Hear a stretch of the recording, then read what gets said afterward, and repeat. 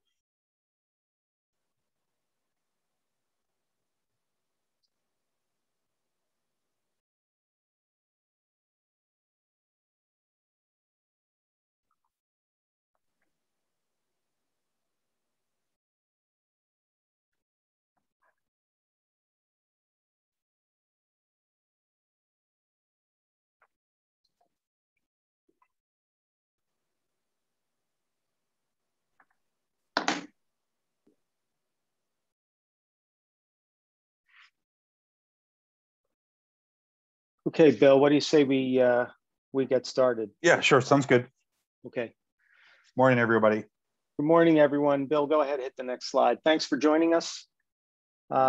This is going to be a great presentation. I've seen it a couple of times. It's pretty dense, so we're going to move through these early intro slides pretty quickly for all of you. Just real quickly, who's on the phone today? Myself, David Chesnick, I'm the Global Director of Marketing. Bill Coble will be giving the presentation today. He handles technical sales for our Eastern region of the US.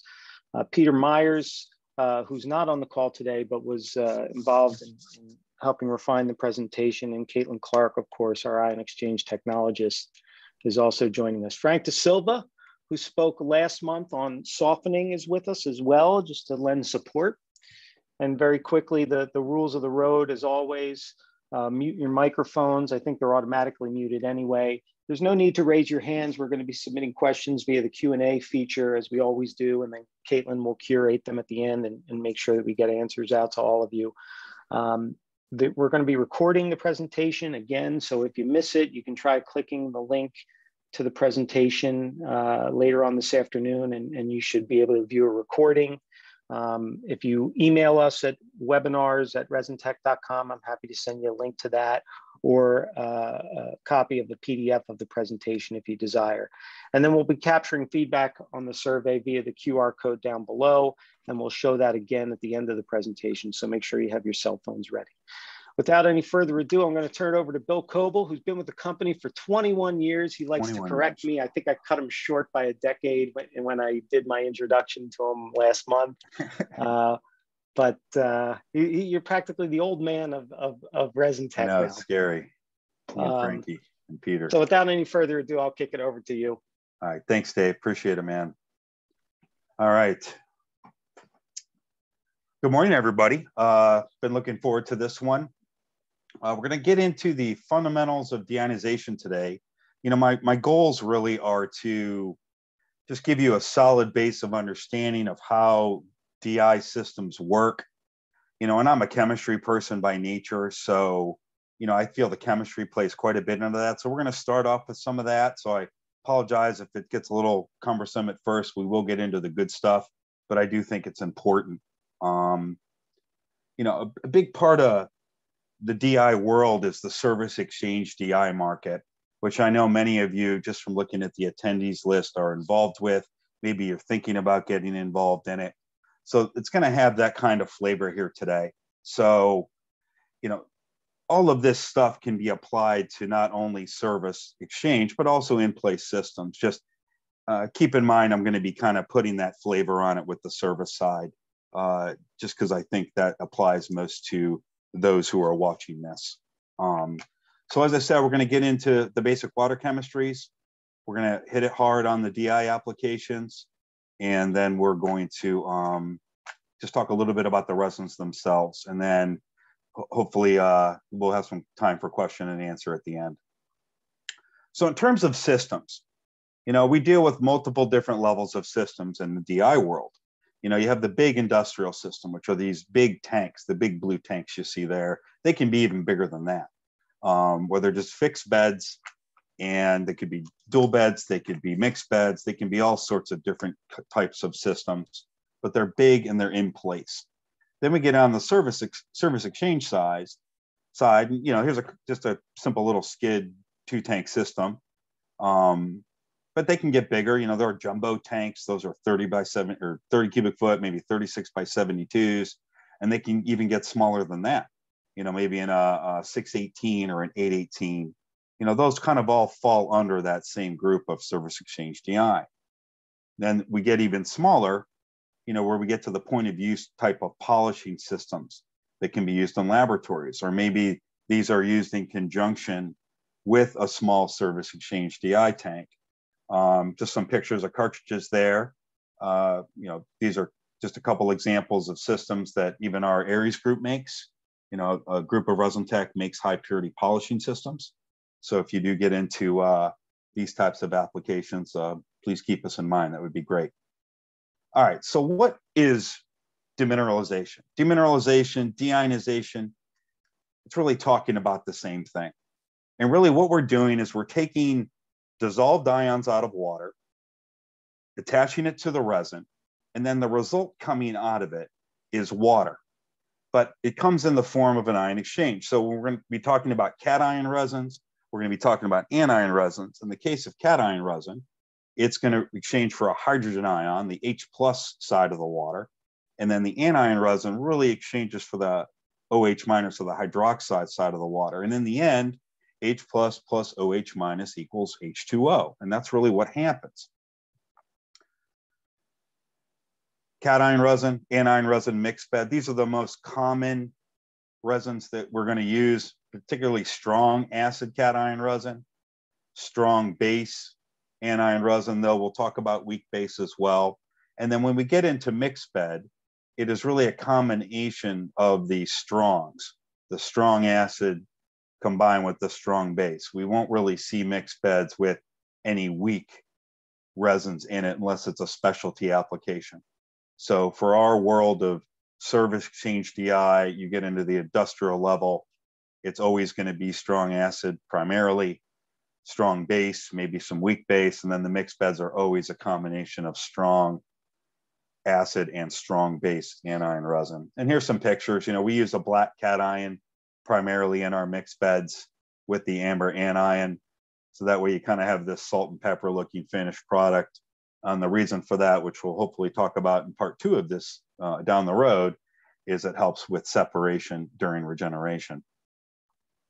Okay, so let's talk about chemistry. I know we're all excited to. I know I get pumped. But when we get into DI, here's a list. If we really dig into every single spec of deionization and water quality that's required, these things are all going to come into play. Really what we're going to focus a little bit on today is talk about pH, conductivity, which comes together with TDS, and then we'll talk a little bit about organic carbon, total organic carbon and TOC. Not really going to get into microbiological or suspended solids, but if you have questions on those, feel free to ask them at the end. All right, so let's talk about pH first. You know, pH is literally just the measurement of the hydrogen ion in water. And really what I want to point out here is, some of you probably all know this, but you know, when you're below 7, you know, the scale of pH is basically 0 to 14. When you have a pH of less than 7, that is considered acidic. And when the pH is above 7, it's considered basic or alkaline. And the acid and the caustic, HCl, is the typical regeneration chemical we use for the cation resins. And sodium hydroxide or caustic is typically used for anion regeneration. So they all come in some way, shape, or form. We get into the ions themselves, the dissolved solids. We talk about what's in there. You know, you have positively charged things, which are cationic. You have negatively charged things, which are anionic. The big thing I want to point out is in any given water, there is always going to be an equal amount of positive charges and negative charges. It's called the law of electroneutrality. You'll never have an imbalance. You're always going to have an equal amount. Now, there can be other things in the water that the resin may remove, but they're not necessarily ionized. So if you're looking at a water analysis or trying to understand how your system's going to behave, there's always a balance between the two. And sometimes you look at a water analysis and you look at it and say, well, I got more cations than anions. Well, you can't just add up numbers when looking at a water analysis because things are measured different ways. You know, in our resin world, we look at everything as calcium carbonate equivalents. Well, on a laboratory analysis, it might be measured as ion or another species as a reference point. So those are the reasons why it doesn't add up. It's because they're not measured the same way, or the math needs to be converted to get them to be measured the same way. Most common ions we deal with, you know, this is all typically in your tap, city, RO, or not necessarily RO, but your tap, your city, your well waters. You might be dealing with hardness, which is calcium, magnesium, iron. There's always some level of sodium, maybe a little bit of potassium. On the anion side, the big ones we deal with are sulfates, chlorides, and bicarbonate. I mentioned hydrogen and hydroxide here because that's what we're putting on these resins to exchange. When we get into RO waters, really, those membranes reject the larger ions. So we tend to be dealing with the smaller ions through an RO membrane, which can be on the cationic side, primarily sodium, maybe a little bit of potassium. On the anion side, primarily chloride, maybe some bicarbonate alkalinity. All right, let's get into some conductivity TDS, because this is really most important when we're talking about DI. A conductivity measurement is literally just electricity passing through a water and how well it conducts. The more dissolved ions you have in a water, the better the water conducts. So therefore, there will be more conductivity. So it's not a direct measurement, but it's very close. And when we do the math, or you have a TDS meter, typically the math done on your TDS meter that's reading as sodium chloride is basically they took the conductivity number that's generated and they multiplied it by 0.5. Well, that's a good estimate. It's not exact. Every ion conducts electricity differently. Some ions conduct it a little bit better. Some ions conduct it a little bit worse. Usually that conversion is usually somewhere between 0.5 and 0.6. It's not always 0.5. So if you're doing some conversion to do some capacity calculations and you want to be conservative, you know, using a 0.6 multiplier is always a safe bet. If you want to be the average or the normal, then you can use the 0.5. A lot of times when we get into high purity water, we don't talk about conductivity, we talk about resistivity. Resistivity is just literally the inverse of conductivity, and it's usually measured in ohms or mega ohms. It's really the same thing, same measurement. It's just a different way of presenting information, which I'll talk about a little bit on the next slide. The last thing I want to talk about conductivity is pH and how pH can affect conductivity. the hydrogen ion itself, the H plus, that the resin regenerates from the cation resin, or maybe you have a process application where they're using an acid to do some sort of rinse or process, and you go to measure the conductivity of a very acidic water, it's going to be really, really high. The example I like to use for this is if I had 2 beakers or 2 cups, let's say one had 100 ppm of sodium chloride in it, salt, just regular old salt, and let's say the other one had 100 ppm of hydrochloric acid. Technically, it has the same amount of TDS. They're both at 100 ppm. So I go to measure the conductivity of the neutral salt. And like we expect, it should be about twice the TDS. So the conductivity of my 100 ppm sodium chloride solution should be about 200 conductivity units, which is either micromoles or microsiemens. Now I go to measure the conductivity of my HCl solution. All of a sudden, it's 400, 500. And you're like, whoa, conductivity should be about the same as the salt. It's the same TDS. It is not. The hydrogen ion itself is way, way more conductive, much more conductive, and coupled with whatever anions it's with, it can vary, but you're going to see a massive rise in conductivity. And I bring this up as we'll talk about it a little bit with looking at how pH changes through a DI system. But keep this in mind when you're looking at process systems or process solutions. You don't want to throw off your conductivity or your capacity calculations because your pH was high. So I always feel it is a very good idea to check your pH with your conductivity measurements just to make sure it stays near neutral so it's representative. So as I mentioned, conductivity and resistivity are the inverse. You can literally take the number 1, divide by the conductivity that you measured, and that equals the mega ohms of resistance. The easiest example to see this is when we talk about 1. If I take 1 conductivity unit, what is it in resistivity? Well, let's take the number 1. I divide by the number 1, and I still get number 1. So 1 microsiemen or micromole of conductivity is the same as 1 mega ohm of resistance.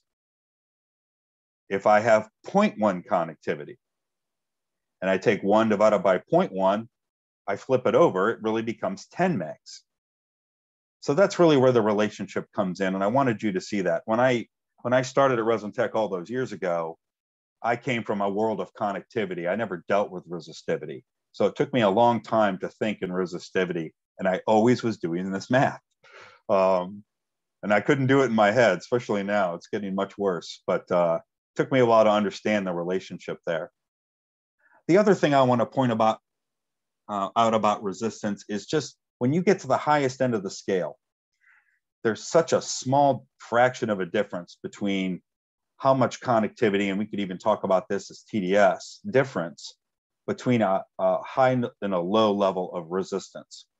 When we get into real high purity water applications, where they're holding a spec of maybe 18 mega ohms, 16, 17 mega ohms, where if that meter isn't reading that high number, they feel something is wrong or something's off, and probably something is. But I want you to notice the difference. The difference between 15 mega ohm and 18 mega ohm is literally just over 0.01 conductivity unit. And half that's TDS. You know, I like to say the gnat's eyelash, right? Something is a hair off that's causing why this system isn't making 18 megs and is only making maybe 15 or 16 or something lower. So as you get into these real high-end applications, it's very important to make sure all your ducks are in a row, that the system is performing properly. All right, so I've been talking about conductivity and things conducting electricity. Well, there are things in the water that don't conduct electricity well or even at all. And they do affect DI and how they perform and their capacities. And the 2 biggest ones by far are carbon dioxide and silica. Carbon dioxide being the one that really chews up the capacity. Silica can also get involved, but it may not be at that same high level. But maybe your customer's water has a spec. They have a silica spec that you need to maintain. So you need to take this into account. And the third one, which I'm not going to talk too crazy about today, is naturally occurring organic matter, or basically what we measure as TOC in a water. Ion exchange resins by nature are not designed to remove TOC, but they can. But ion exchange resins are a plastic bead. They can add TOC to the water as well. They're not perfect. Ion exchange resins are in a perpetual state of breakdown, just the nature of how they work. So you can even clean it as best you can, but even over time, even after you regenerate, you're always going to be throwing a little bit of TOC off the resin back into the water. So it's really the two reference points I wanted to give you, is that naturally occurring organic matter may or may not be removed by resin at some level, and that the resin itself can throw TOC back into the water. All right, so let's focus a little bit on carbon dioxide and alkalinity. Any water, a pH of a water is completely dependent upon this balance of alkalinity species. And they're comprised of carbon dioxide, bicarbonate, carbonate, and the hydroxide alkalinities. Whatever the pH is, we can pretty much know what species are existing there. When you get into an acid environment, that's where the CO2 really starts to dominate, which I'll show in a chart here. But when you acidify alkalinity, like carbonate or bicarbonate, it basically becomes carbonic acid in water. Well, carbonic acid in water is nothing more than CO2 and H2O. It's the same thing in your soda. Maybe you have a soda maker at home. This is all you're doing. You're just jamming CO2 into water to create carbonic acid. That's what exists. The last thing I want to mention, and this is pertinent, is things like RO membranes do not reject non-ionized species very well at all. And they certainly don't reject carbon dioxide. Always make the joke, RO membranes pass gas. Well, primarily because of the CO2. So when we look at the relationship of pH to all of these species, it will change based on the pH level. That's a little cut down there, my bad. So when we're at a near neutral pH range, so this is around 7 here, and this is actually 8.3 towards this spot. When we're in this near neutral range, the only two species that exist are the bicarbonate alkalinity, which is the red line, and then free CO2, which is the blue line. When you get into alkaline range above a pH of 8.3, say it's 8.9, the CO2 no longer exists. It can't. The only two species that can exist are bicarbonate alkalinity and then carbonate alkalinity. And then when you get really high pH ranges, this is where the hydroxide comes in. But these are really the three things we have to pay attention to. So when we put it back into a context of the RO membranes and we reject these ions out of solution, the only thing left behind is the free CO2. And I'm sure you all see it. What's the pH of the water coming off an RO system? Well, it's usually somewhere down here. It's in that pH, call it 4.5 to 6 range. This is the reason why. The RO has rejected those ions, leaving nothing but free CO2 behind. It is now the dominant species of alkalinity in water. Upwards, instead of maybe being down here at 20%, now it's closer to 80%, 90%. Well, the resulting pH is because of that carbon dioxide. But in any given water at any given time, whether the source was a well, a municipal supply, whether surface or other, it's going to have a pH. It's going to have some relationship here of free CO2, carbonate, and bicarbonate alkalinity. Sorry, that backwards, sorry. So when we're sizing ion exchange resins for DI, it's always good to keep this in the back of your mind that, hey, there's going to be free carbon dioxide. So if we're dealing with a 250 ppm TDS water, yeah, we may not be worried about 4 or 5 parts per million of CO2. But if we're going to put this water with all this bicarbonate through an RO membrane, and we reject these ions, leaving all this behind, and we're expecting that 1 ppm of TDS to come out of my RO membrane, well, guess what? That 4 or 5 ppm of CO2 that was also in the water that we weren't really worried about before is now passing through the RO membrane.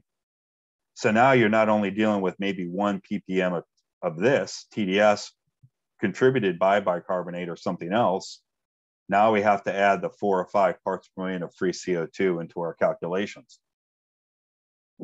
So very important, if you're sizing post an RO, be very aware that the free carbon dioxide will be in there.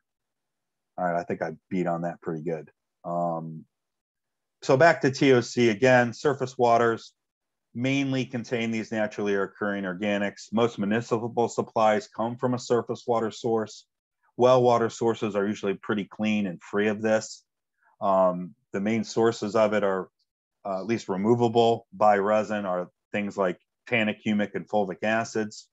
As mentioned, the resins can partially remove them, and ultimately they can foul and impede your ability to make a water quality. So if you are treating a lot of tap water supplies with, surface sources, which most of them are, be aware that, your resins will pick these organics up and foul the resin slowly and could impede your water quality. And that's one of the biggest things we deal with in at least the service exchange DI world. Now, you can try to work to keep the resins clean and recover them, but that requires a big extra step of doing cleanings, basically with brine. If you can warm it up, great. You can add a little caustic to raise the pH, even better. But these are basically your best technique to try to clean your resin or keep the organics off long term. All right. RO versus tap waters, kind of bringing us all together. So those tap waters, those municipal supplies, those surface sources, wells, whatever it is, they're going to contain a lot of the ions that I talked about at the beginning. Calcium, magnesium, iron, sulfates, all of them, right? A little bit of CO2, not so worried about it there. But when you get an RO, we are passing primarily the small guys in low concentration, and we do want to keep that carbon dioxide amounts in the back of our minds. And we can calculate that. There's actually a chart with the CO2 to alkalinity relationships at any given pH in terms of percentage. So if you know your alkalinity of your water and your pH, you can use this chart, which I'm not going to show here because it's messy and it's ugly, but you can actually figure out how much carbon dioxide is in your feed water just by knowing those two parameters. One thing nice about RO waters is because the membranes do such a nice job rejecting these big, large ions, including large organics, they are going to be very clean and free of TOC. And one thing I always talk about with, a lot of my customers with the SDI is if you can or you're able, it'd be a good idea to try to segregate your resins from one another, and segregating those that might treat tap waters from those that might treat RO or post other DI that are going to be free of organics, to help prevent the fouling over the long term, which really makes a big difference. So if you have that ability, or you can segregate those higher end regeneration situations where you need it for post RO, you can actually maintain your float a little bit more, I don't know how to put it, precisely, I guess is a better way to put it, but I know it's not always easy to do. It's just if something you think you can do or willing to do, it might help you maintain quality across the board a little bit better. All right, so let's get into these systems. I've talked enough about chemistry. I'm already bored with it myself. Just kidding. We're going to focus on two main systems and then a subset of the two-bed. So two-bed mineralizers, which is basically tanks of cation resin followed by tanks of anion resin. And there, I'm going to talk about two types. One is a strong base two-bed, and then I'm going to touch a little bit about weak base anion resin. When it comes to mixed bed, we're really only talking about one type. It's that strong acid mixed with that strong base. I'll kind of briefly verbally go over capacity calculations. I don't have, I think we're going to reserve that for the next webinar. I'll make that part of it. But kind of give you an idea of what you're looking at. All right, so let's get into it. Strong base, strong acid. That's where we're starting. Cation regenerated with acid, anion regenerated with caustic. So here's your typical 2-tank system. Got the water in, usually always flowed downflow. DI, even in the field, even in place systems, not always the case. You're always going to have, typically, it's always going to flow downflow. So the water comes in the top, out the bottom, whether you have a central hub and lateral that goes back up, the water is still flowing down and through the resin. Then exits out of a cation and then goes through the strong base or the anion, same configuration, in the top, out the bottom. So we're going to look at this from a chemistry perspective. So we have our typical influent water chemistry here. You know, just assuming we're treating a surface or tap water supply, you got calcium, magnesium, sodium, you got sulfate, chloride, alkalinity, maybe some silica. I didn't include CO2 here, but you know, that's in that water too. When it passes through the cation resin, the H plus is exchanging for all the cations in the water. You're getting hydrogen as a result. Now, cation resin in a dual bed configuration is not 100% efficient. It's still going to throw a little bit of sodium. So you're going to have this trace amount of sodium coming through your cation beds at all times. Goes through the anion resin, things like sulfate, chloride, the alkalinity, the silica, for the most part, get removed by the anion resin, the hydroxide form anion resin. And here it is. You have your H plus your OH minus. This is where we get our water. Now, again, that trace sodium still comes through, and that's going to be important in the next slide. So now let's look at this from a pH and conductivity perspective. pH going in, let's say that water had a pH of 7, conductivity about 500, goes in. What should we see coming out? Well, we created a bunch of acid. We should expect the pH to be low. Well, it is. Typically, it'll be a pH of 2 to 3, somewhere in that ballpark. What will the conductivity be? Well, it's not 500 anymore. We just completely acidified the water. And as we mentioned before, acid conducts electricity much, much better. You should see a conductivity well 2 to 3 times what your influent was. That's normal. That is a normal troubleshooting thing to see. This is a good way to see if your cation in your dual bed is healthy. Am I creating this low pH, really high conductivity water? The answer is yes, then your cation's probably doing okay. Coming out of the strong base anion resin, we see the pH is usually around 8 to 10. And you would think, well, aren't I making DI water? Shouldn't it be 7? Shouldn't it be neutral? In theory, yes. But because of that little amount of sodium leakage that came through the cation bed here, you get an alkaline result. So I'm going to go back one slide here. If I replaced one of these sodium with this hydrogen with a little bit of sodium, what do you see? It's a little bit of sodium hydroxide. Well, we know sodium hydroxide is an alkaline. It's a high pH, and that's where this comes from. So you always get this little high pH coming out of your strong base due to that sodium leakage. And typical effluent quality is anywhere from 2 to 10 microsiemens per centimeter or micromoles. And that conductivity is typically completely dependent upon the amount of sodium sneaking through the cation bed, or, and I'm mentioning this now, if you do have a fouled or slightly fouled or even marginally fouled strong base with some of those big naturally occurring organic matters, tannic, humic, or fulvics, they can throw sodium as well because they're anionic in nature. So they'll stick to the resin, but they're really weak acids.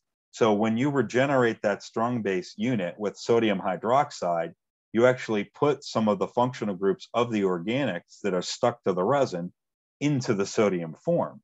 So as you pass water through, especially a low pH water, they'd like the low pH water. They would rather be in the hydrogen form, then they'll slough off a little bit of that sodium. So this conductivity effluent is going to be a function of mainly the sodium leakage off the cation, and then perhaps maybe a little bit of sodium leakage off of some organic fouling that might be on the strong base itself. All right, so your typical two-bed exhaustion. I don't want you to focus on the units here. Let's just look at the curve. You know, usually the way a dual bed exhaust, you get this low conductivity. Trust me, it's never 0. It's usually, you know, like I said, 2 to 10. And it'll keep that quality for a good amount of time. Then as it starts getting consumed, and this is primarily anion resin, you start getting some slippage. You'll start to see the conductivity rising slowly. And the tighter your spec limit is on quality, the sooner you have to cut it off. But if you let it run to complete exhaustion, it'll rise up, it'll keep climbing up to N equals out, which is up here, but you'll actually see a dip.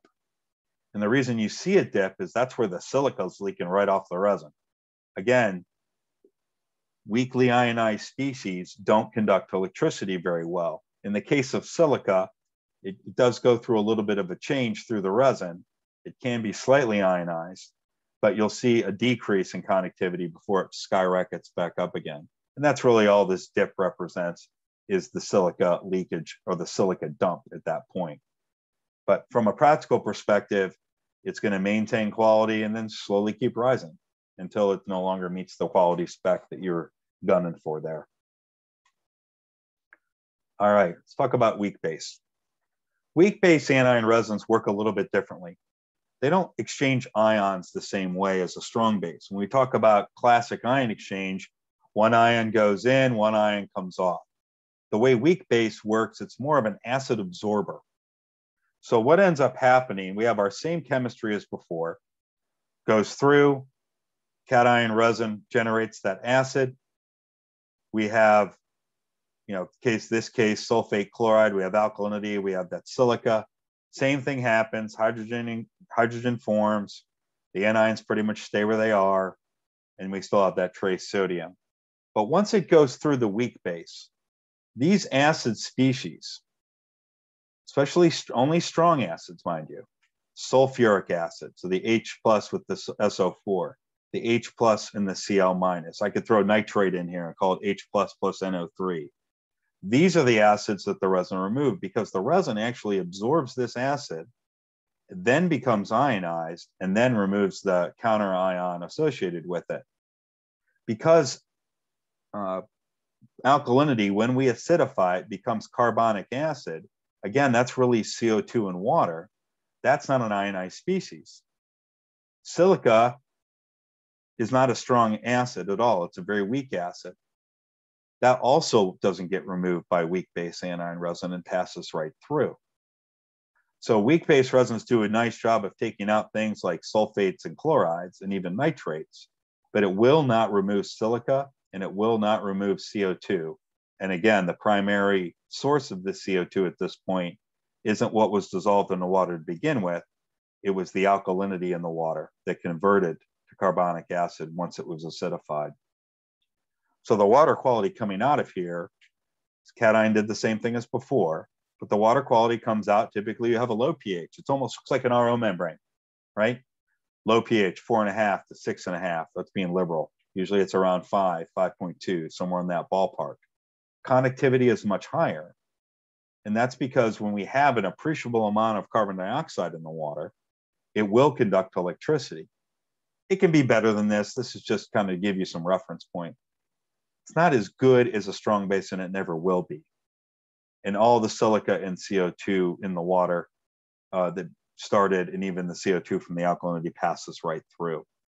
Where a good application point for these weak bases are typically in rinse recycle applications, maybe anything exposed to atmosphere where they really just got to knock the conductivity down. I've seen plenty of DI applications where, hey, we just need to get it down to less than 50 microsiemens. Well, weak base is a good fit there. Maybe you can use it for battery filling. You can use it for recycling water. Heck, if you want to just make DI water for just cleaning glassware, this is a great way to do it. The benefit is that the resin doesn't remove that alkalinity. It has more capacity for things like sulfates and chlorides. So you can get much longer throughputs through a weak base anion resin because it's not attacking these from the water at all, where the strong bases are. So that's really where it has its fit. All right, so let's talk about mixed bed. Mixed bed's kind of boring to talk about because really we're just going to talk about two beds again. But mixed beds is a mixture of the same resins used in a dual bed strong base. It's designed to remove equal parts. We call it 1-to-1 ratio.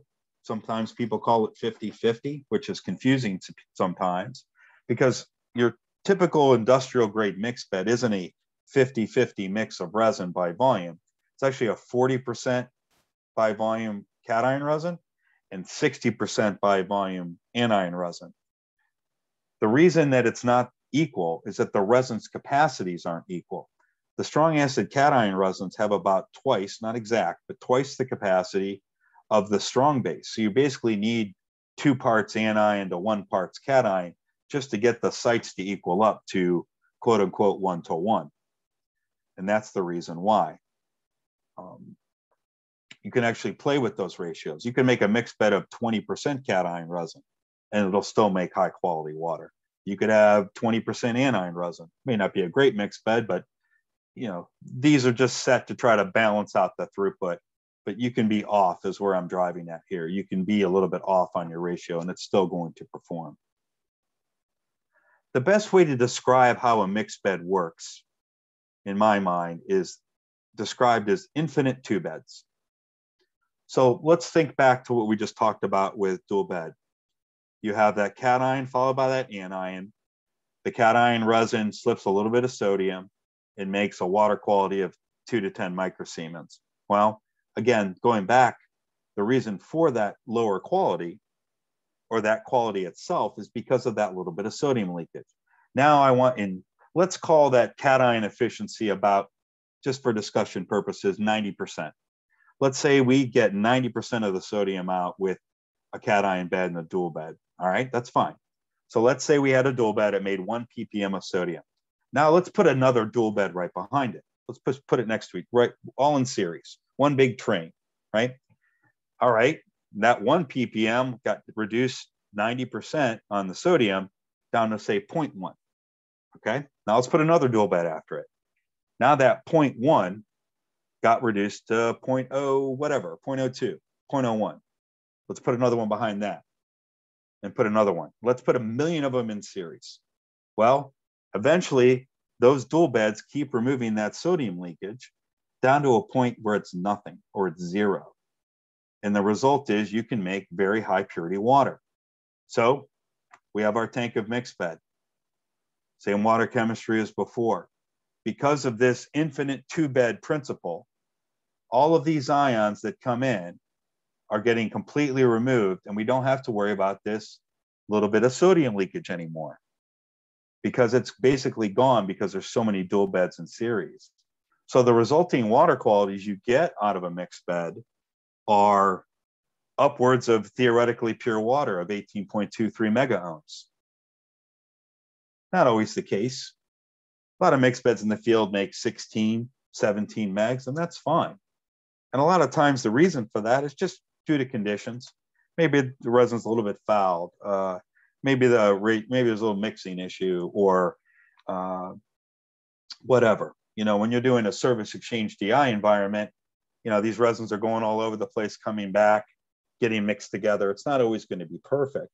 But the more meticulous you are in regeneration and how you manage the resin itself, you can get 18 megs quite consistently. And this goes back to float management and just how we regen, which I'm not going to get into it today because that's another hour. I'll hopefully do that on our next one. All right, typical mixed bed exhaustion. Again, let's not to worry much about the units. I want you to look at the curve. Mixed beds typically pop right up.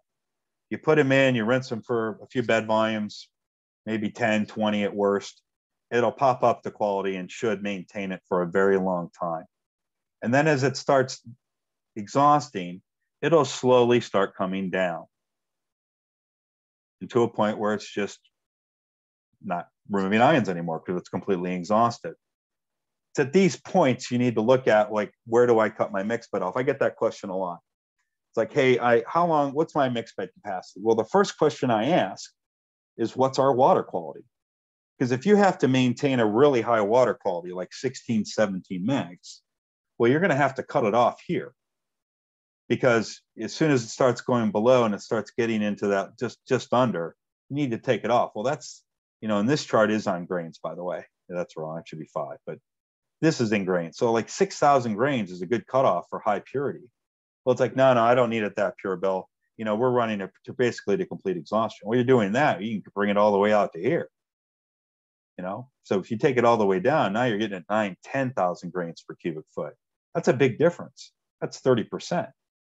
So when looking at mixed bed capacity and how long it's going to last, the big thing you have to ask, the first thing you need to ask is, what's my water quality?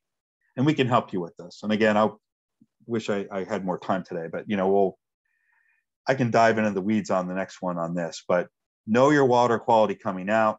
That's going to dictate the capacity of the mixed bed, and then how you're going to impact how you're going to exchange or set up regen frequency.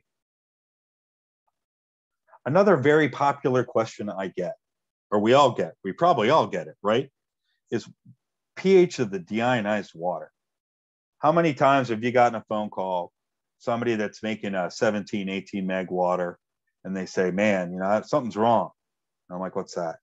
It's like, the pH of my DI water is 4.5, 5. I'm like, okay. I'm like, what's the problem? You know, I don't understand what the problem is. He's like, well, we got to have it near neutral. And I always say, well, it is neutral. The problem is you exposed it to atmosphere. Higher resistance resistivity waters are always neutral pH. And I want to show you this chart. This is the mega ohm scale. So this is 1 mega ohm, this is 18 mega ohms. The higher the water quality, the more narrow the pH of the DI water can be. So if you're up at this 15 and above, you're never deviating much more between 6.5 and 7.5 at most, probably less. I can't even read this chart right. You know, maybe 6.8, 7.2. It's always going to be there. Now, as you get into lower quality waters, and this is where we can even bring dual bed into the equation, you know, you get that more broader and wider range. Well, other things can be in the water to increase the pH range. So it's very plausible if you're making a 1 meg or less water, well, sure, the water can be a pH of 6, the water can be a pH of 8. But when you're in this high range, this 18 to 15, it's always going to be around 7. The reason these measurements get skewed is that the conventional pH what's the way we measure pH? We take a sample, open up the valve, we fill it up, we walk over to our bench, we put our pH probe in, and we try to measure it. That's probably the worst way to measure pH of high purity water. CO2 from the air just immediately starts dissolving in. Well, we know CO2 dissolved in water is carbonic acid. Carbonic acid will bring the pH down. Also, and I don't know all the details of it, I'm not an analytical person from an equipment perspective, but these pH probes need buffer for these probes to work properly. Well, when I say buffer, they need background TDS. They need some reference point in there for the probe to work. And typically potassium chloride is used, or KCl. Well, you just made 18 meg or 15 meg or better water. There's nothing in there. There's no buffer for that pH probe to work.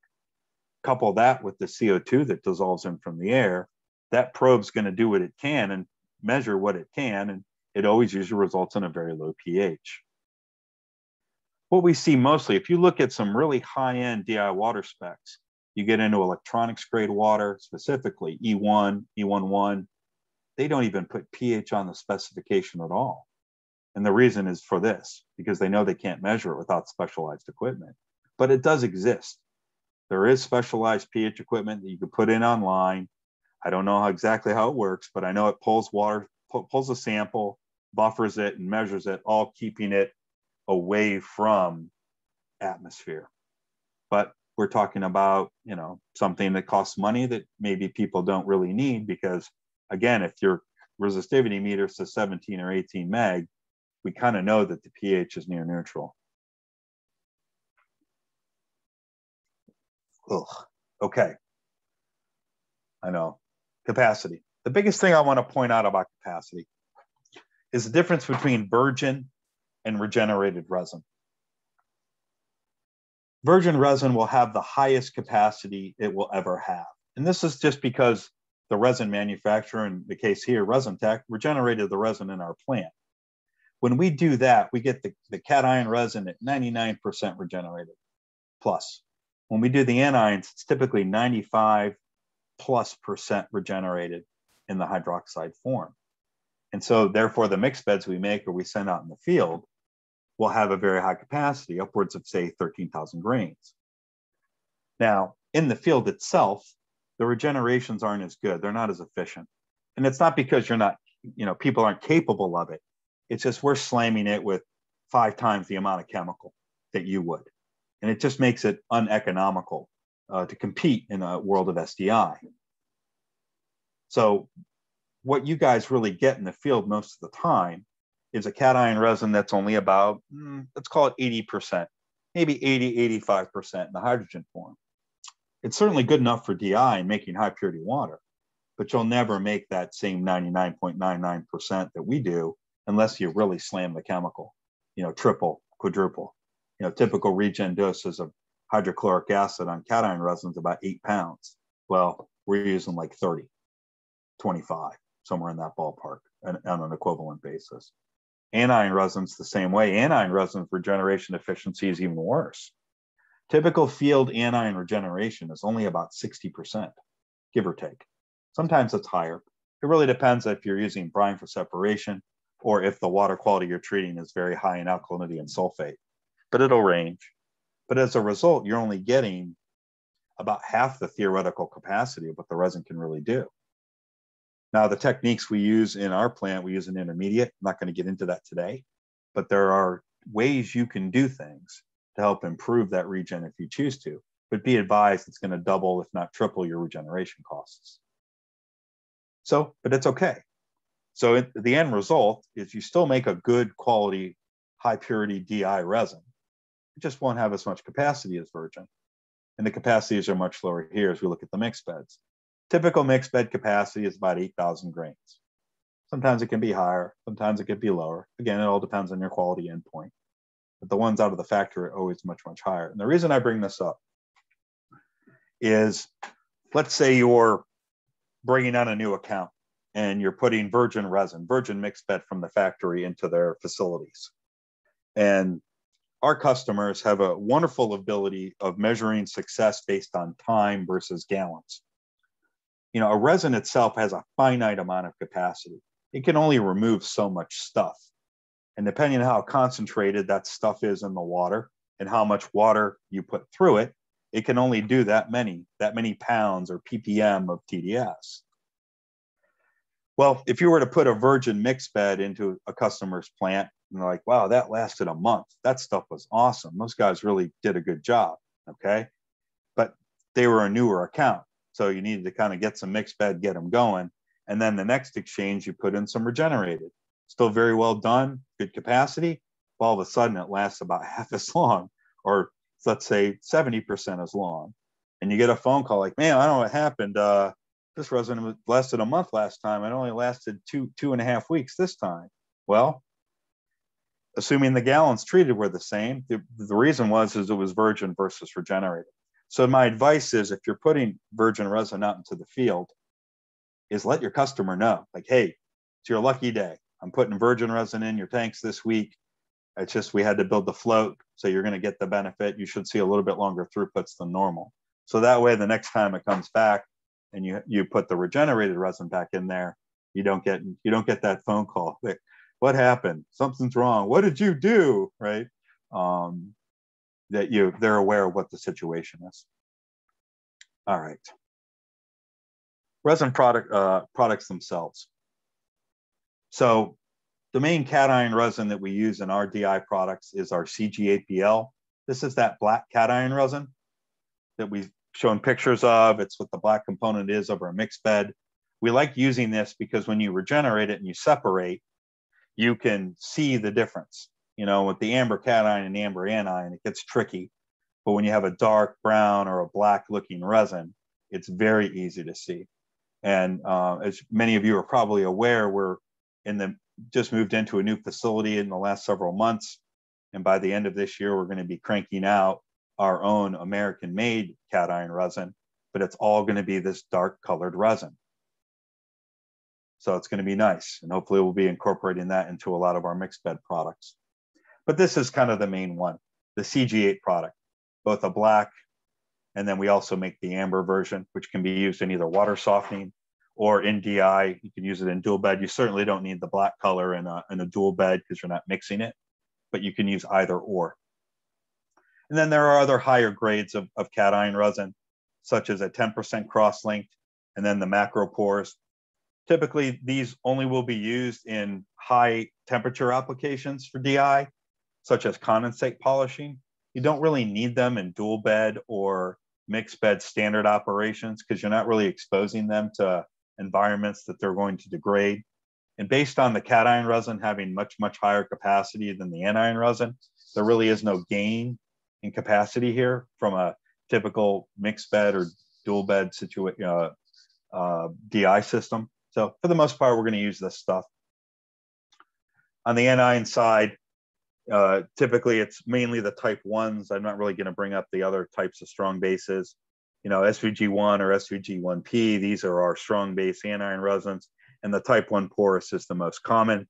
It's the most easiest one to regenerate, most readily available, most cost effective. It's a good product. Strong base type 1, it's this amber color. And then if we get into weak base doesn't look much different, to be honest with you. It's a little bit more white. But the weak base resin, the stuff that I mentioned before, like our WBMP, there's a free base form, looks pretty much the same thing. But these are kind of the resins you would use: the CJ Black, the SVG1P, maybe the WBMP, and then the mixed beds themselves. So we mainly sell MBD15, also MBD10. They're pretty much the same product at this point. You can buy them together. It's that salt and pepper looking resin. We make many different grades of this product, from a standard, which we call nuclear grade or NG, all the way to what we call our nano and even ultra. As we slide up grades, the amount of TOC that the resins throw after initial rinse at startup are going to be lower the higher grade you go. And then also just the rinse spec, like the SC grades and higher, are all tested out to meet 18 mega ohms on high purity water, where the standard grade is kind of more of a workhorse, even though most of the time it does. I think we only have a spec for that one at 16 mega ohm. So depending on the spec of the water the customer wants or what you're doing, there's probably a grade for it. And obviously these go up in cost as you get cleaner and cleaner. And then, as mentioned, we will have our cation resin from our new plant very soon, and hopefully make even higher purity grades of mixed beds. We're really excited about that. For us industrial guys, we're excited about that if we can introduce something even cleaner. So I'm going to try to bring this all together to a degree.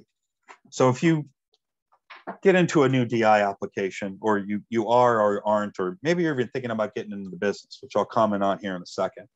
The biggest thing you need to understand is, what's the customer expectation? Some DI waters have a spec, some don't. Some people will say, hey, I just want regular old DI water. Okay, no problem. Then you can pretty much throw in what you need. But some will have tighter specs like silica, TOC. Maybe they have some other special requirements. These are important because resin might be able to only get you so far. You might need to have other equipment involved, such as TOC reduction via UV, maybe some high infiltration. Is RO pretreatment already there, or do you need to add it? Those kind of things. Understand the waters you'll be treating. They might have a water spec, but you need to take tap water and make it. Well, resin alone may not be able to do that for you. Understand your chemistry of what you're dealing with is really what this comes down to. So sometimes they'll have an unrealistic spec for the water that you're feeding it, or sometimes they have everything you need that's there, and all you need to do is put the right resin in, right?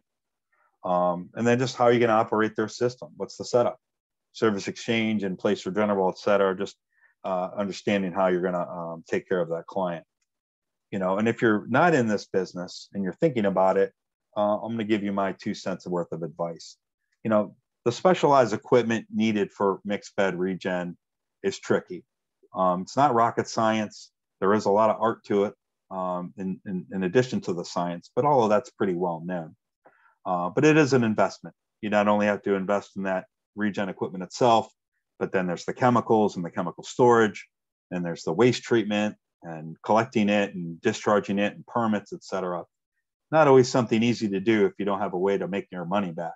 So if you're thinking about it, my best advice is to maybe work with a third party, maybe try to generate some DI customers, and then work with a company that can regenerate the resin for you.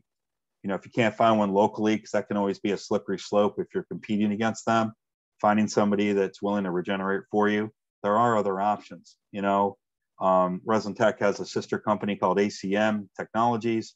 You know, we do this kind of work every day for our customers, regenerating resin, not only for, I know they're primarily well known for metals and process, but we also do plenty of high purity stuff every day. So besides that, if you're thinking about getting into the business or dabbling in it now and thinking about, hey, I might want to get a regen plant, I'm all for it. But at the same time, it might be good to maybe build up some client base to help pay for it once you do.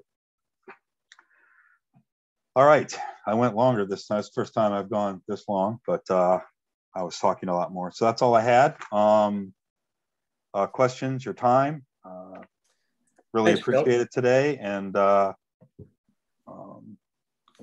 Appreciate that, Bill. We did go a little bit long, but we do have a few questions queued up. I'm going to let Caitlin run through them, and you can answer them for the benefit of the people that submitted them. So, Caitlin? Sure. So first question, MBD 30, is that strong acid, strong base mixed bed, or does it have a weak base in it? No, it is strong base. So it is a MBD 30, for those who may not know, it's our dyed mixed bed. It's actually a pretty neat product. The components in there are CG8, which is the amber strong acid.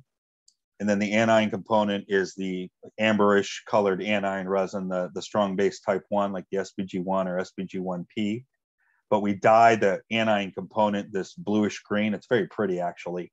And as the resin exhausts, the blue color goes away. So if you're able to see it in a clear chamber, and the way resin exhausts in a downflow configuration, it goes top to bottom, you can actually see the blue color go away. I actually have a picture of it somewhere buried on this machine. It's pretty neat, actually. But yes, it is a strong acid, strong base resin combination. Cool. Why do you feel more manufacturers do not use DI resin for drinking water purification? Great question. Not a lot of them are ANSI NSF 61. And it really, honestly, it doesn't make good tasting water. But there's also a smell issue that's associated with these DI resins. You know, anion resin functional groups are amines. And these organic amines smell like basically dead fish. And the more exposed it is, or the more there is in the water with an elevated pH, the water just stinks. So that's why I think it isn't, because of the smell and then the associated taste and odor issues. And I don't think DI water tastes very good at all either. A little bit of minerals in a water make a water taste great. If you actually looked on some of these bottled waters that you buy that say they're natural spring or some version of natural spring, a lot of times they just take RO water and they put in a little alkalinity, a little silica, and a little hardness, and it makes the water taste really good. But I think the taste and odor issues are the big part of it. And when you look at approved technologies, you're not going to see a lot of mixed beds on ANSI NSF 61 lists. There's only one company I know that does it, and that's that zero water filter that you can buy at the store. That's all that is. Literally just type 1 mixed bed in a cartridge. Okay. What is the typical thermal stability for DI resin? The max temperature operating that we recommend is 140 degrees Fahrenheit. And that really has to do with the anion component, not the cation component. The cation component can tolerate well over boiling water. But the anion component, what actually happens is that the functional groups from the anion resin start coming off. They literally just fly off the backbone. And the technical term for that is cleave or cleaving. So what ends up happening, if you operate your mixed bed above 140, those functional groups come off, but they won't ionize as amine. So the cation resin will remove them. So you can still make DI quality water at, say, 160, 170, 180 degrees Fahrenheit. But the resin won't last as long, both in capacity because it's breaking down. But then if you go to try to regenerate it over and over again, you're going to see a drastic loss of capacity because it's just not there to regenerate anymore. And if you're in a service exchange DI environment and you're mixing your resins back into a float, you're actually going to really be severely handicapping your float if high temperature resin that's been used and lost capacity keeps getting mixed in, because you're just going to keep diluting the overall health of your float and losing capacity every day. So if you do get into something hot water, or you want to, I do recommend you reach out to us just for some tech help. But a lot of times the answer is going to be is treat it as one-time use resin, or segregate it from your float. Don't reuse it. And just make sure your customer is willing to cover your costs.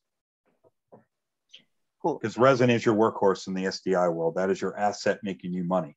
So last thing you want to do is go crashing your car into a wall, and still try to drive. All right. How are the resins regenerated? What's the difference between a household water softener and a mixed bed? That's a good question. So household water softener, you're just using plain old sodium chloride. You're buying salt at the store, you're putting it in the brine tank. That salt dissolves, becomes a solution that gets diluted and then pumped over the resin. When we actually look at this, and then the DI resins, we're using hydrochloric acid mainly, sometimes sulfuric for the cation component, and the anion is using a sodium hydroxide component. These are dangerous chemicals. These need to be stored properly. If you expose either inhalation or burning, or it touches your skin, you can burn yourself and cause some severe health issues. But taking away the chemicals for a second, if you actually look at the sequence, it's the same sequence. It's a backwash, it's a chemical addition, you're rinsing it out, and you're putting it back into service. It's the same thing.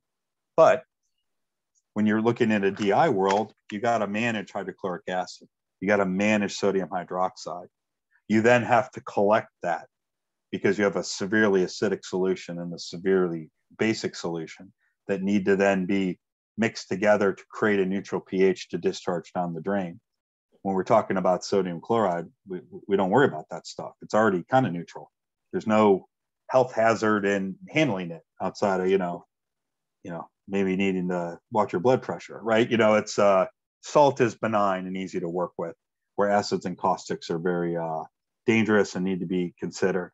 So when you look at it on a small scale, whether it be a small commercial industrial application, or I've had that question before. Hey, can I put a DI unit in somebody's home? I mean, as long as they're willing to drink it, sure, but you still got to manage that acid and caustic. And what are we doing with all the waste? You can't just putting it down the drain without collecting it. You're going to probably corrode out any pipes they have going from their house to the sewer, things like that. So that's my best description of that. All right. So with respect to the smell from the two bed of a strong base, is there a way to minimize or prevent the amine smell? From a DI perspective, it gets tricky because these amine smells are completely pH dependent. I'll keep it at that for the second. So when you're looking at a dual bed, with the sodium leakage that comes off, you're creating a slightly alkaline environment. And these amines are perpetually coming off anion resin, just the nature of their degradation. It doesn't take much.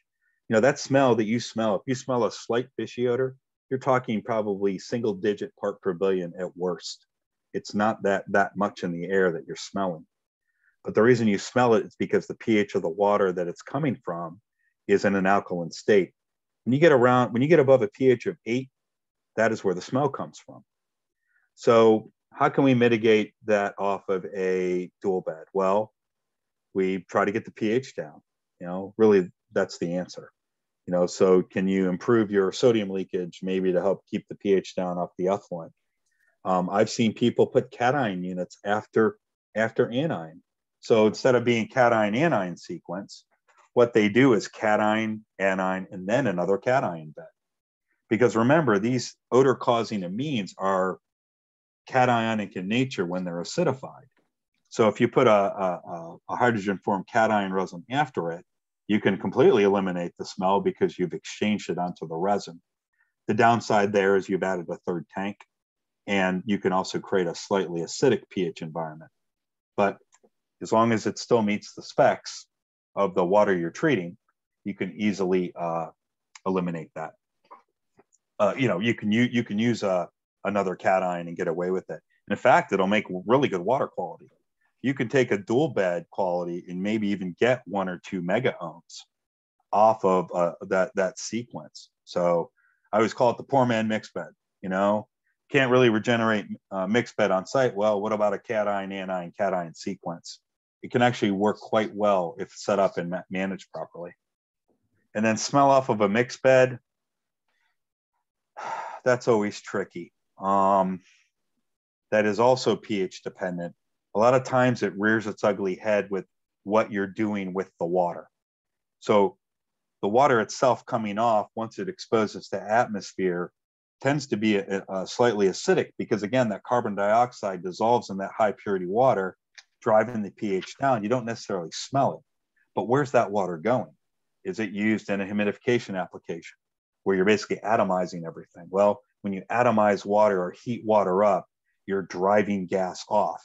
So you're driving CO2 out of the water. When you do that, you raise pH. When you raise pH, these amines now become gases in water, and hence why you smell them. So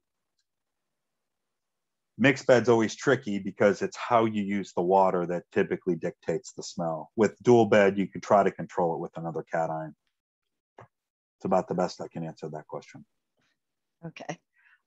What would be the benefit of using uniform particle size resin versus standard Gaussian Standard resin? Gaussian, good question. So in in-place regenerable equipment is really where we see the UPS a lot. We see it quite a bit and also in DI floats as well. But let me focus. I'm going to make this a two-parter. So in an in-place regenerable system, there are many designs out there. There's that require it because they're either a pack bed or they're trying to maximize to the nth degree what that DI unit can do. So in a conventional old school equipment, if you're just regenerating downflow and backwashing up, you're really not going to gain a whole lot. But when you're got a piece of equipment that's designed for a fixed bed, and sometimes they even take the resin out of the tanks and regenerate them in a tertiary vessel, those designs for flow and the equipment itself is very tricky. They can't tolerate the really small beads a lot of times. That's really what it comes down to. Typical resin particle size distribution is 16 to 50 mesh, which is like 1.2 millimeters down to 0.3 millimeters.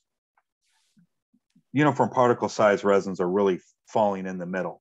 It's anywhere from, let's call it 0.6 to 0.7, kind of in that ballpark. And 90% of the beads are in that area where Gaussian kind of spreads it out. Well, some of these pack bed units, to get the higher flows they need to operate during service, they can't tolerate those 0.3 millimeters. They need that 0.5 and higher to operate. So really the uniform particle size eliminates those small beads. From a surface exchange DI perspective, to me, that's a regeneration equipment dependent. You can get a much cleaner separations and you can see them a little bit better with the UPS resins. But it's tough today because modern day resins separate quite well. But where I see the UPS and SDI to being the most efficient is where you're not using things like brine. Brine is used quite a bit as a separation aid in the industry, and it works quite well. It makes resin separate very quickly. But when you get into, hey, I don't want to do that, I don't want to use that, you need to gain as much advantage as you can. And one of the easiest ways to do that is to just use the UPS resins. They tend to separate a little bit better when you're not using something like brine to help. But outside of that, it'll regenerate about the same. They'll mix up and perform about the same. So that's really, from an SDI perspective, it very specific cases. And then in the industrial world, it really comes down to the equipment. Well, it's the best I can answer that question. Gotcha. What kind of quality could you expect out of a cat weak PEDI versus cat strong PEDI? Cation weak base. Yes. All right. So a typical application, it really will vary depending on the water chemistry you feed it. But, I think I put 20 to 40 microsiemens per centimeter up there. But, I've seen them produce 10. I've seen them produce 5. It really comes down to the chemistry itself. So the big difference is you're going to see a much higher conductivity out of a weak base system versus a strong base system. And then the pH will obviously be lower too. So strong base resins spit out a pH of like 8 to 10, but then weak base spit out, pH is closer to, call it 5.5, 6, especially after the resin cycled and been used for a while. So as long as they can tolerate the higher, the higher level of conductivity in the water and the lower pH, then, use weak base. The benefit really there is capacity. So if you can gain capacity, that's great. Use the weak base as much as you can, but do not mix your weak base with your strong base. Those need to be completely segregated at all times. You just certainly don't want your weak base getting in your strong base, especially in a mixed bed, because it'll just kind of shoot the works up. Cool. Can resins be coated over reticulated foam such as KDF 55? Oof, I'm not sure. You'd have to stick it. Somehow you'd have to find a way to get it to glue on there, just to put it in layman's terms. As long as you can find a way to adhere it, it'll work. I mean, there's ion exchange membranes that are basically just powdered up resins that are mixed with some sort of, I don't know, some chemical that will adhere to a fabric backing. And they roll it up and they make membrane systems out of it. So I guess it's conceivable, but you'd have to find a way to stick it. And I just don't know how to do that. Especially with something like KDF, which is basically like a brass type metal. How do we keep those surfaces happy with one another and sticking together? Don't know. Plausible, conceivable, yes. How to do it? No clue. Okay, so a question about regeneration. Super glue? I don't know. Kaylin, want to start super gluing some beads to some KDF, see what happens? Let's see what happens. Okay. Just kidding. Seriously, though, but that's what we're talking about. Go ahead. Sorry. All right. For regeneration of mixed beds, you have to add the acid and caustic separately? Yes. So each resin needs one chemical or the other. And you can only be applied to those specific resins. We can't apply acid to an anion resin, then we can't really apply caustic to a cation resin. So they need to be completely segregated, the resins, and they can only see one type of chemical. And just simply, when we're regenerating an anion resin with sodium hydroxide, what we're using is we're taking that hydroxide from the caustic and we're getting it to go back onto the resin so you can be in the hydroxide form. And we need that anion resin in the hydroxide form for the DI process, because remember, we're trying to create water. So the cation is exchanging for hydrogen, the anion is exchanging for hydroxide. If we were to have hydrochloric acid exposed to the anion resin, you're basically going to put it in the chloride form. You might as well just use salt. And chloride form anion resin obviously does not create hydroxide to create water. So if you there are equipment out there, right, that where the cations and the anion is mixed in one tank and then backwashed and separated in one tank. And what they have is basically 3 sets of laterals. So you have a bottom lateral, which is where the cation sits on the bottom, acid goes in the, that's where the acid comes from, really. And then at the top of the tank, there's like an inlet diffuser. It's where the caustic will come in. Well, in the middle is a collection header. So what ends up happening during the regeneration sequence, the acid flows up from the bottom, the caustic comes down from the top, and it meets in the middle. And it goes out this central collection header to drain.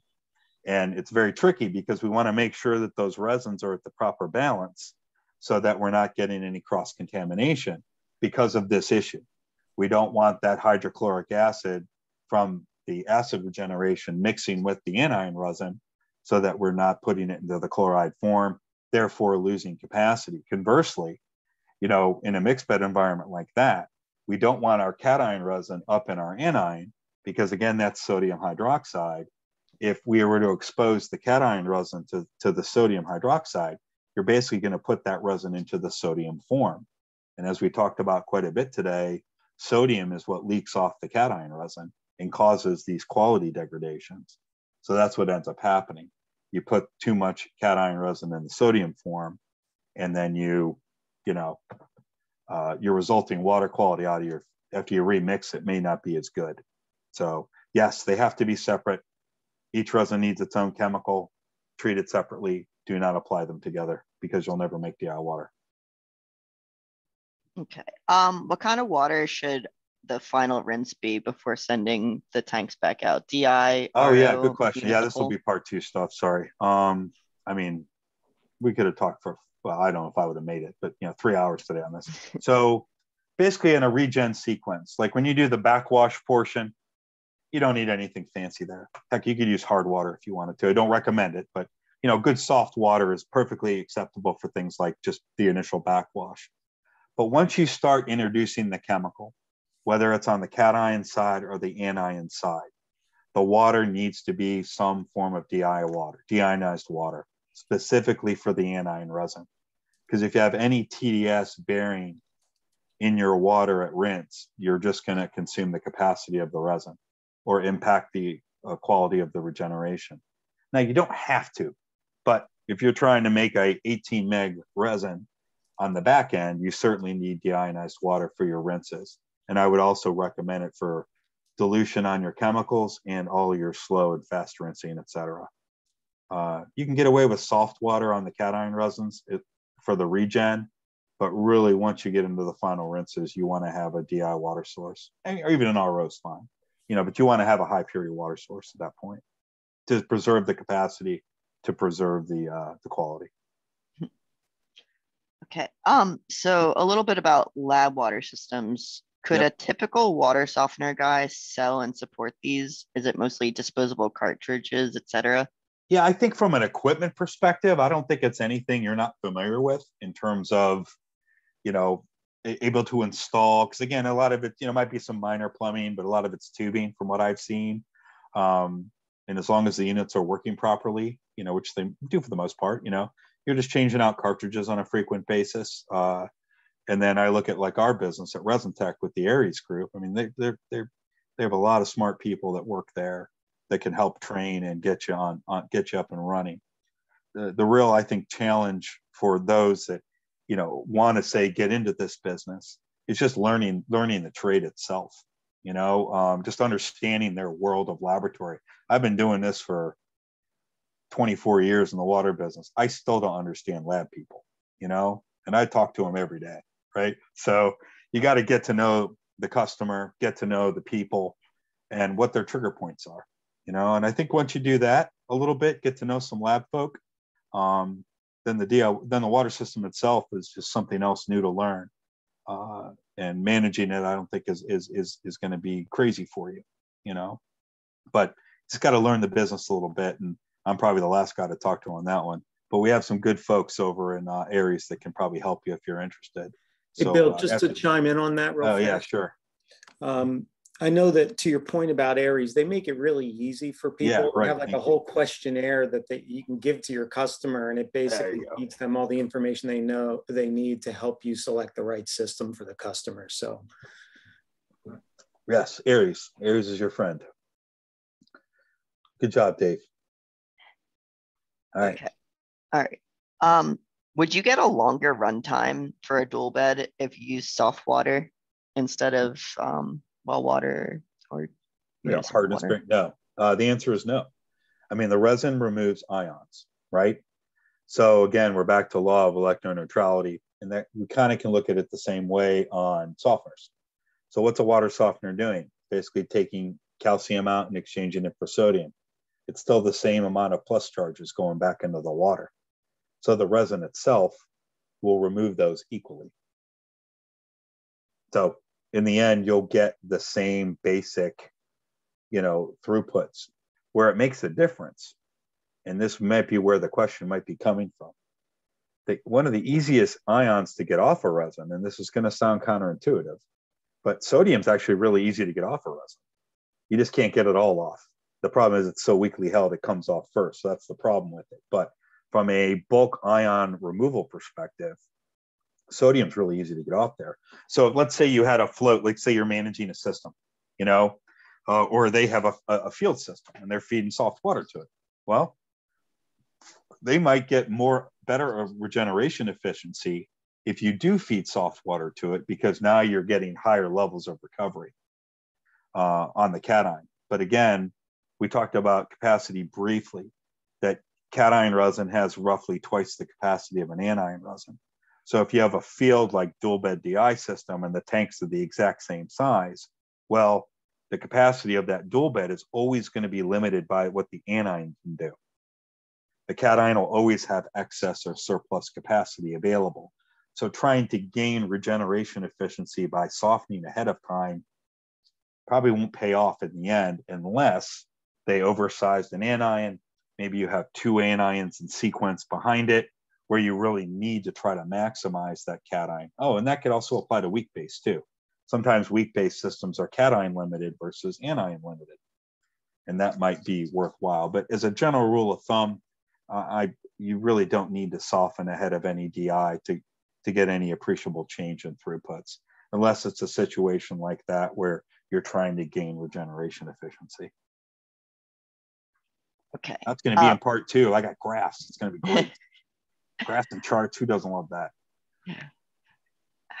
Do you think that long-term mixed bed resin can compete with CEDI on medium and large scale deionization applications? I do, because CEDI, or we're talking about continuous deionization, electro deionization.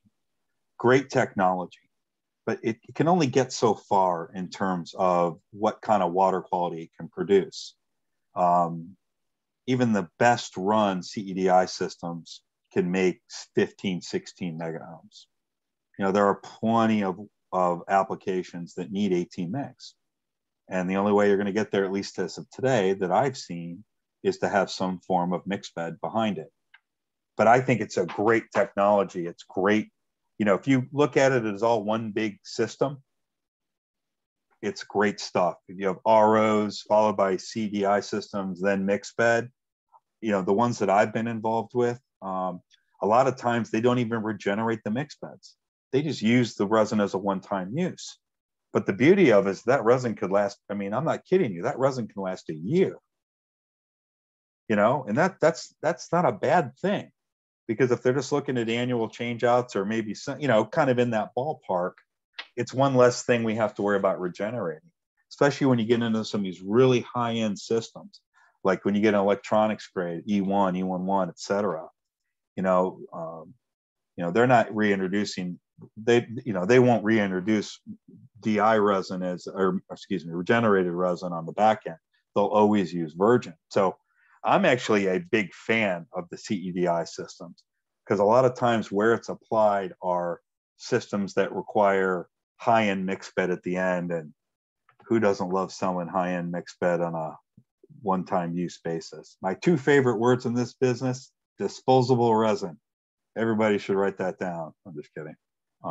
Getting a little kooky already. But no, I think it's a good complement.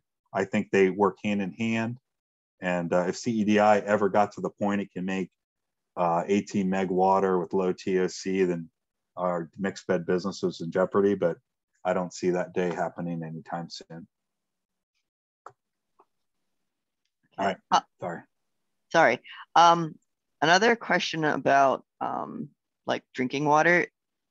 Someone asked, DI water is hungry, so it's aggressive for metals. No, very much plumbing. so, absolutely. Yeah, very corrosive water.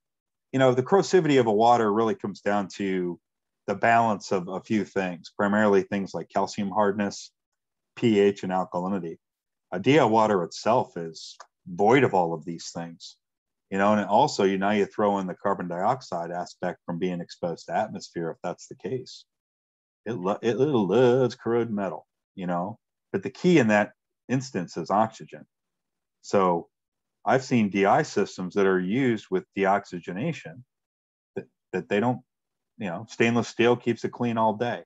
So when it comes to corrosion and understanding how things corrode, it's not always just the water itself, it's other things involved.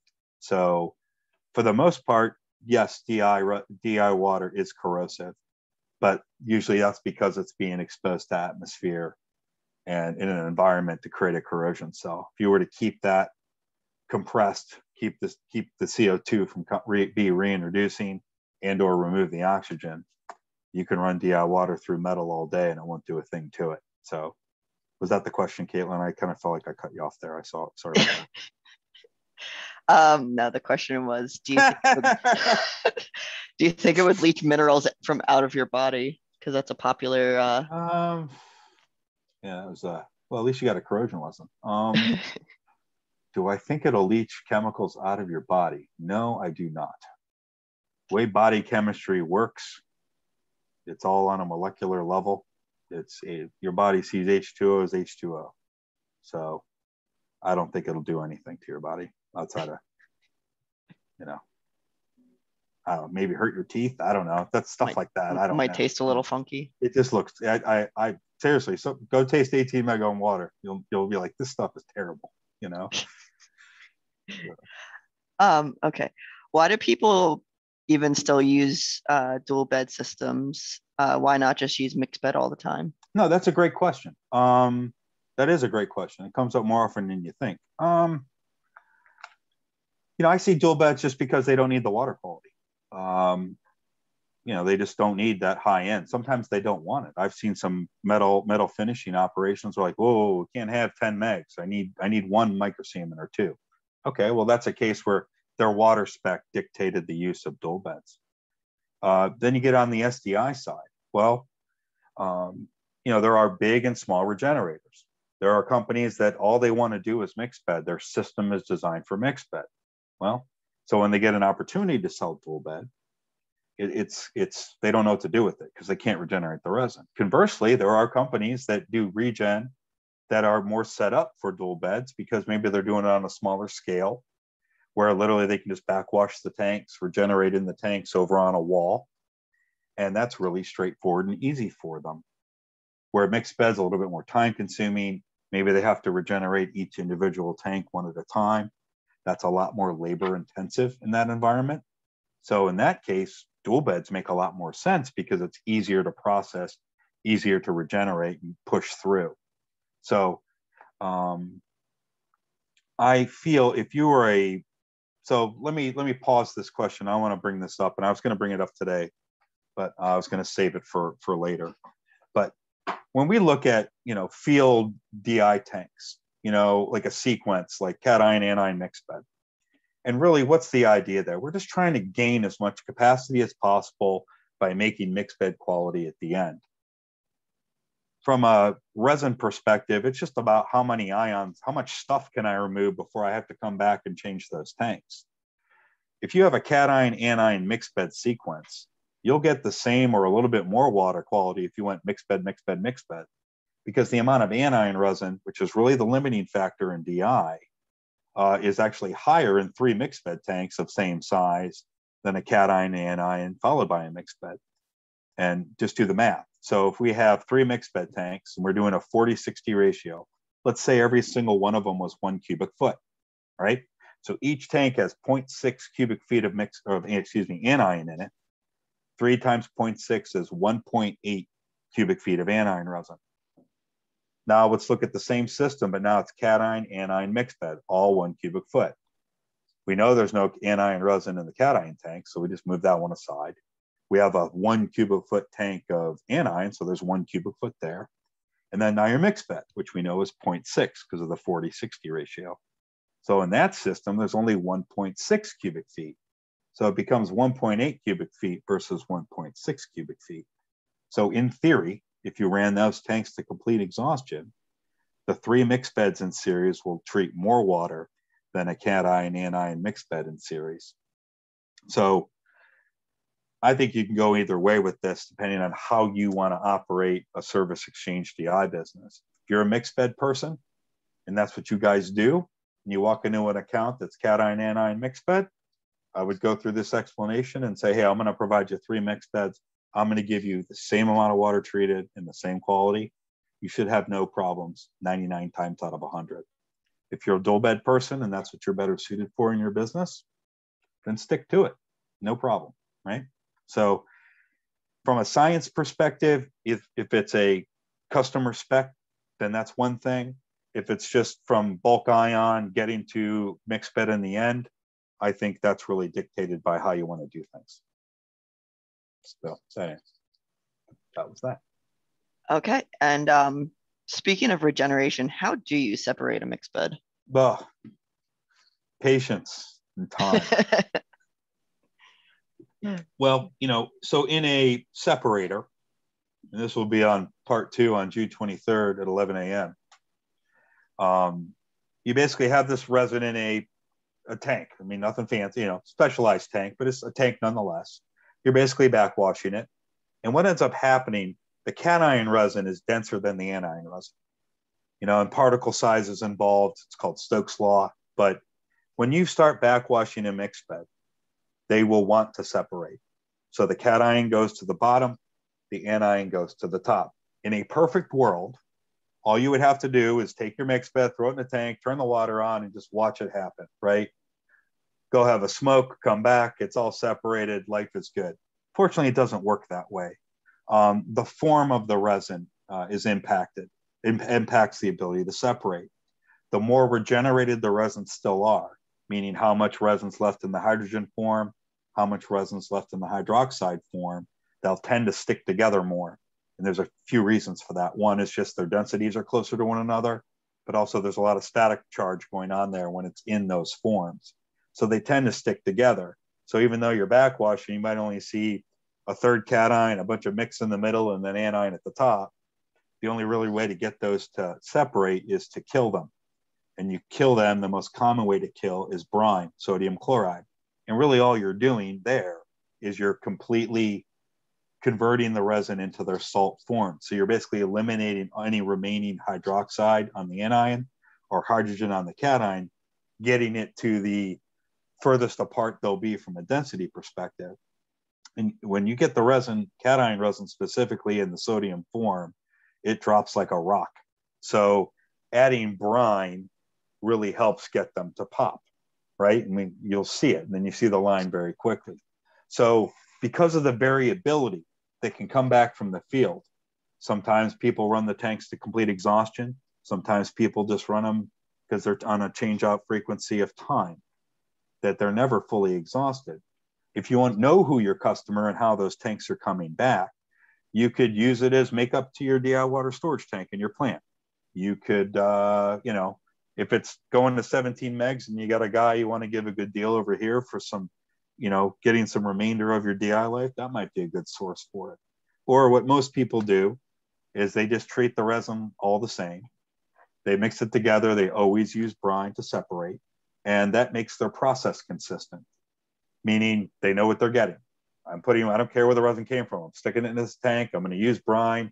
It separates in 10 minutes every single time. I transfer, I regenerate, and I get the same product out over and over again. So that's pretty typical of what you see. You can use other things to try to help aid separation. You could try to pop a little air mix. That might help break some of that static charge. I've seen people do that. I've seen industrial in-place systems, mind you, that they use sodium hydroxide. And again, that's to make the cation resin in the sodium form, but that's a very controlled environment. There is no hardness involved there. Any exposure to, oh God, I forgot to mention this today. Frankie probably wrote this down to yell at me after. Any hardness, calcium specifically, in the presence of hydroxide will create calcium carbonate scale. So I'll bring this up now. Like, if you do have a dual bed system, cation and anion, you do not want to plumb them backwards if you have a hardness bearing water. Because if you put calcium bearing or even magnesium bearing water, hard water, to a hydroxide form anion resin, you will foul it. You will cause scale, and it will happen immediately. Now, the resin isn't to a point of no return. You can simply rinse it with acid or treat it with acid to recover it. but that's obviously a process and a step that you're not normally doing. So be mindful of that if you are doing a lot of dual beds in the field, or even if your customer is doing them themselves, make sure they know not to put them in backwards for the most part, especially on a tap water. There are systems and cases where people actually do it on purpose, but for the general everyday application, you certainly don't want to plumb them in backwards and foul your resin. That was a good question. Thank you.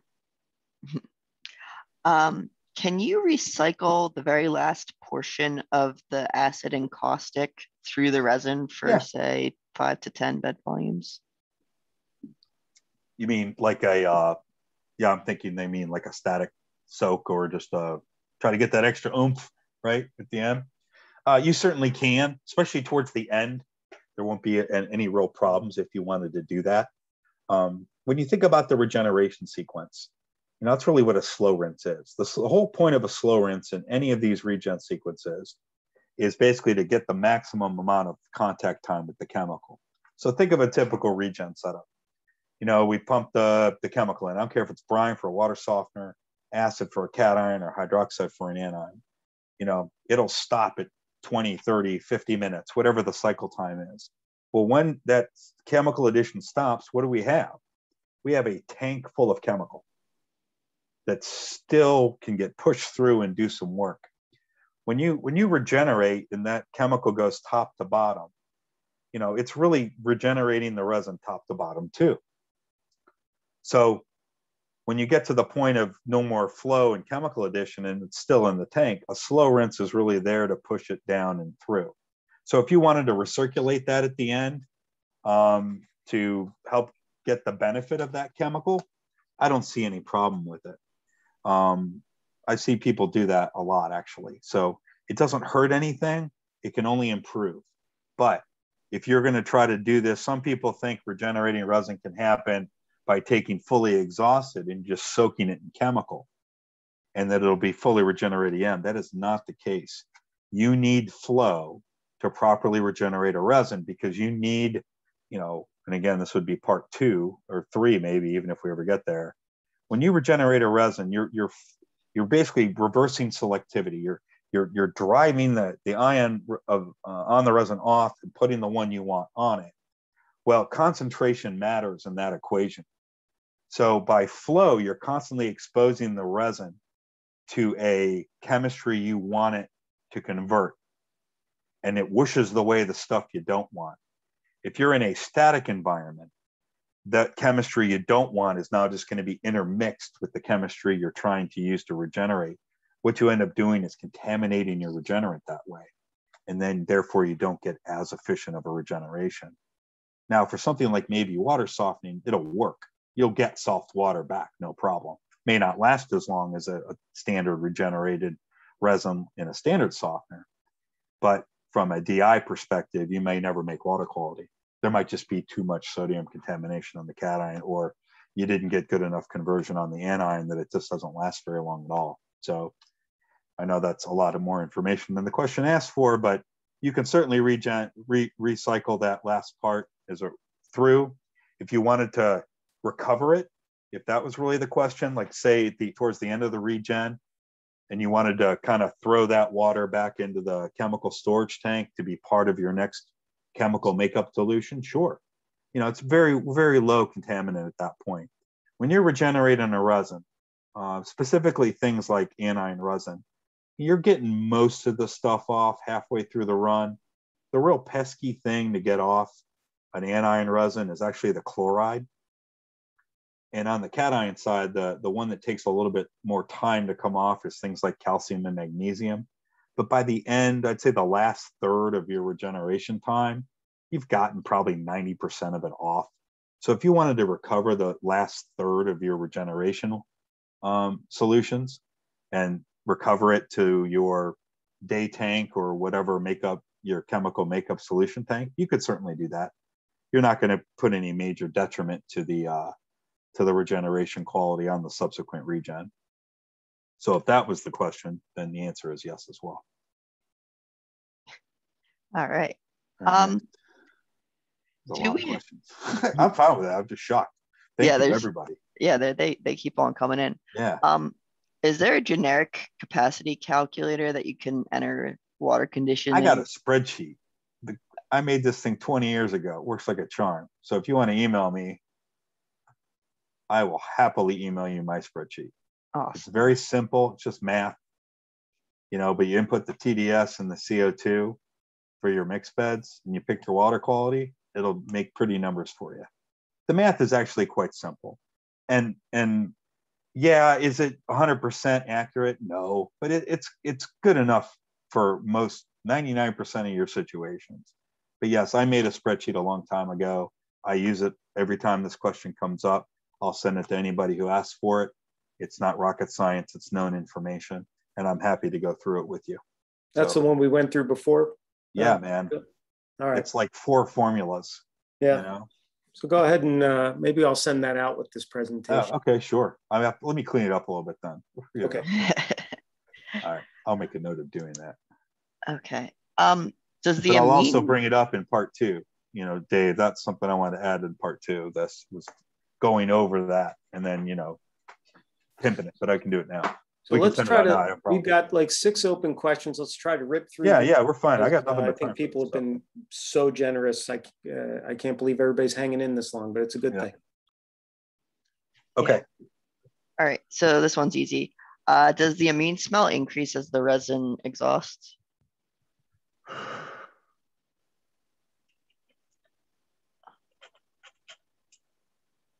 Thinking. Would it increase it as exhaust? No, I would think it'd be worse at the beginning. Yeah, it should be worse because of the hydroxide levels. The higher the pH, which is usually when it's most well regenerated, probably the more amines will come off and the more smell could potentially be there. As a resin exhausts, it will have less hydroxide on it and have less high pH over in terms of a volume of resin. I would think it would smell less. So yeah, it's probably worse at the beginning. In terms of age, yes, for sure. When it's newer, nothing smells worse on this planet, I have learned, than virgin type 1 plant resin tech or manufacturer regenerated hydroxide form anion resin. It is the most foulest thing on the planet. So if you ever get into buying SPG 1P or SPG 1OH, it's going to smell something fierce, But the chloride forms, the salt forms, the unregenerated forms, they don't smell at all, not until you regenerate them. You might, if you've ever gotten a box from Resin Tech, it always smells like fish, but because the paper soaks up the smell. Yeah, the paper smokes up the smell. In fact, a good way to mitigate that smell, any of you listening, is get a little bottle of any form of citric cleaner. The citric cleaner takes care of it because it's acidic. It neutralizes the amine. Yep. It goes away immediately. Just like lemon on your spray a little in the air. A little mist bottle of get some CLR. I'm just kidding, of course. Diluted about 20 to 1, but spray that in the air. That'll get rid of your amine odor for you. Because once you acidify these amines, they're no longer a gas that you smell. They become an ionized species that stays dissolved in the water, or in the case of from an air perspective, the water droplet your acid species in will absorb it that way. That's what a scrubber is. A lot of these scrubbers in DI plants, I don't know if anybody you've ever seen one, literally just a little bit of citric acid, going through the softballs to try to scrub it out of the air. That's really all it is. You can use any acid really, but citric's pretty benign and safe. Okay. Are CG8 HBl and SPG2CL common for both dual and mixed bed systems? Mainly dual. I'm sorry, I'll let you finish. I did that thing again. And are they sent as 2 different colors, black and amber? So the type 2 anion, so the black resin is obviously always the same. The anion resin, the type 2 anions are, I guess they're a little bit more yellow, more translucent yellow, I would say, than the type 1s. The type 1s can be a little bit more like a creamy yellow. But the type 2s, I believe, are more ambery. I don't know how to describe it. They look like anion resin, but there are a little bit shades of difference. So they can look a little different. terms of uses, in terms of modern day DI, we primarily only see the type 2 used in dual bed systems. You don't really see it much in mixed beds anymore. It doesn't mean you can't use it. But one of the things with type 2 that happens is that its degradation mechanism is a little bit different than a type 1. When a type 1 resin degrades, the capacity just stops. It just goes away. It's just no longer there. With a type 2, when it degrades, typically it converts over to like a weak base resin, like a weak base functional group, which you might sit there and say, hey, well, that's better than nothing. True. You can still remove bulk ions with a type 2 after it's degrade, but the water quality changes. So in a dual bed system, that's not so bad. If you only need less than 20 microsiemens or 50, and you got a dual bed, that's 5 years old and it's still hanging in there and the capacity is good, then type 2 makes a great dual bed resin if the customer's water requirements are, you can meet the customer water requirements there. In a mixed bed, it can be a detriment because if you're trying to maintain a high purity water level, such as 10 mega ohms or better in terms of mixed bed quality, well, a type 1, even if it's degraded, even if it's lost capacity, can still maintain that water quality over a long period of time. A type 2 can because of the nature of its degradation, may or may not be able to make that water quality over a long period of time. You might be on the line. You might find yourself like, this batch just will not rinse up. Okay, what do we do? Well, maybe we bleed off some of the anion and we put in some new stuff. That works too, but that gets expensive. So I think that dual bed use is situational and or can be used as dual bed in a service environment without much problem. I think mixed beds, again, it can also be used, but I think the way water treatment is going in the high purity water market, our clients are only going to be demanding higher quality water for longer periods of time.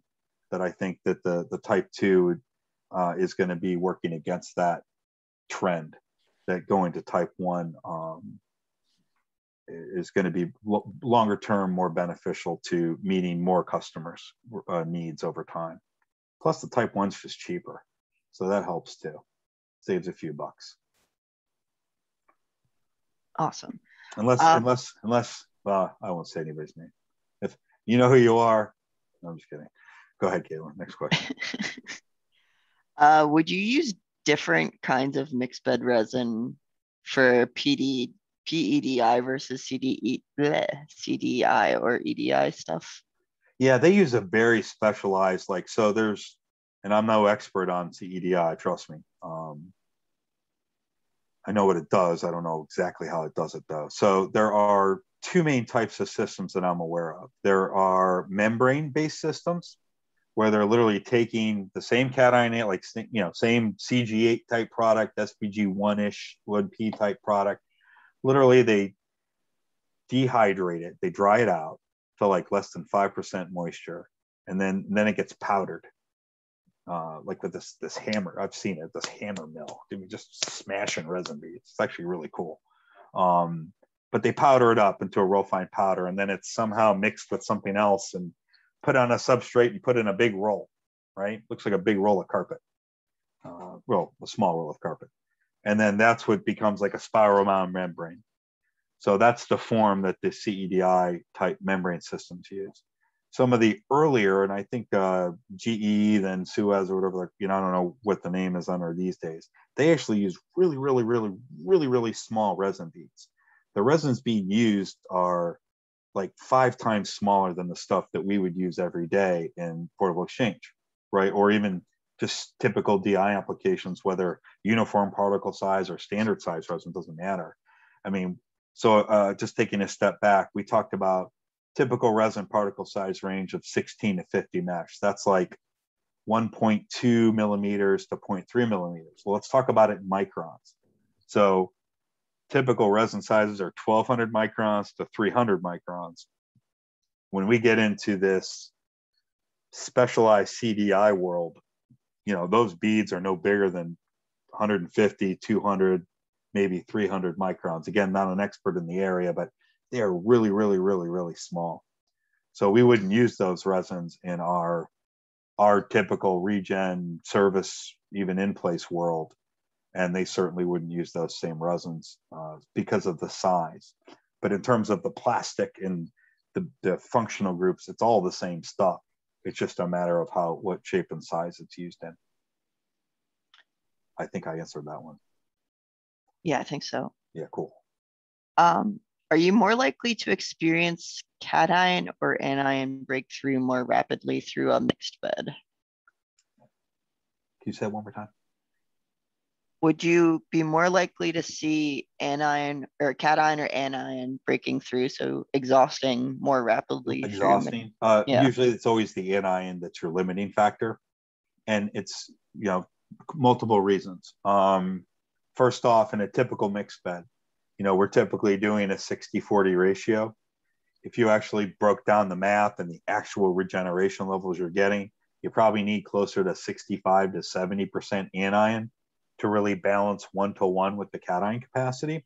So mixed beds in general are lean to be anion limited, okay? And that's okay. If you want to err on one side, it's always better to have excess cation. That keeps the resin cleaner longer and doesn't foul it. So that's a good thing. I think that is a good way to do things, and that's what the industry does. So that makes it easier. The other reason is we talk about what resins remove. We remove ions, cations, and anions, but there are things in the water that aren't ionized that resins still can remove. And the big ones we talked about today were carbon dioxide and silica, but mainly carbon dioxide, because that's the most appreciable in a lot of cases. Well, not always, but you have these other species that aren't ionized. So the resin still can remove them. On the cation side, there really isn't anything like that. Maybe ammonia, it could be there some reason there's ammonia in the water, right? That would be probably the most common non-ionized cation I see get removed from water.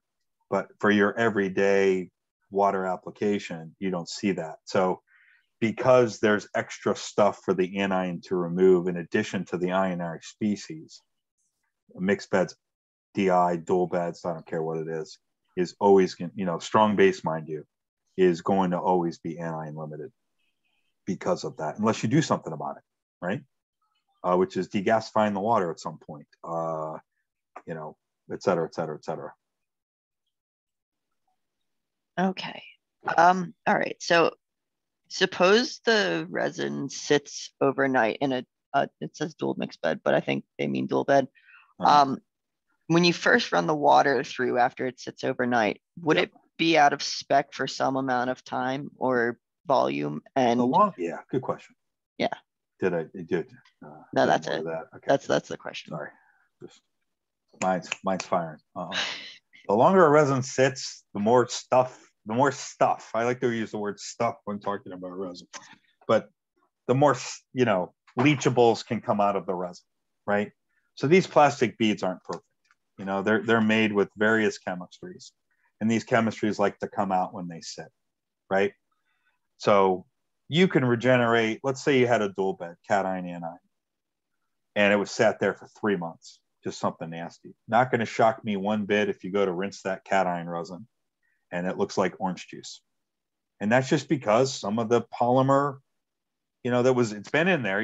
Nothing's breaking down. It's just been in there, got to sit in water for a very long period of time. And when that happens, all those things kind of come out of the resin. And then when you go to rinse, it just whooshes out. And you can sometimes, especially cation, you can see it because it's that resin-ish color, that orangey, orange juice, as we like to call it. And once you whoosh that out, it doesn't take very long.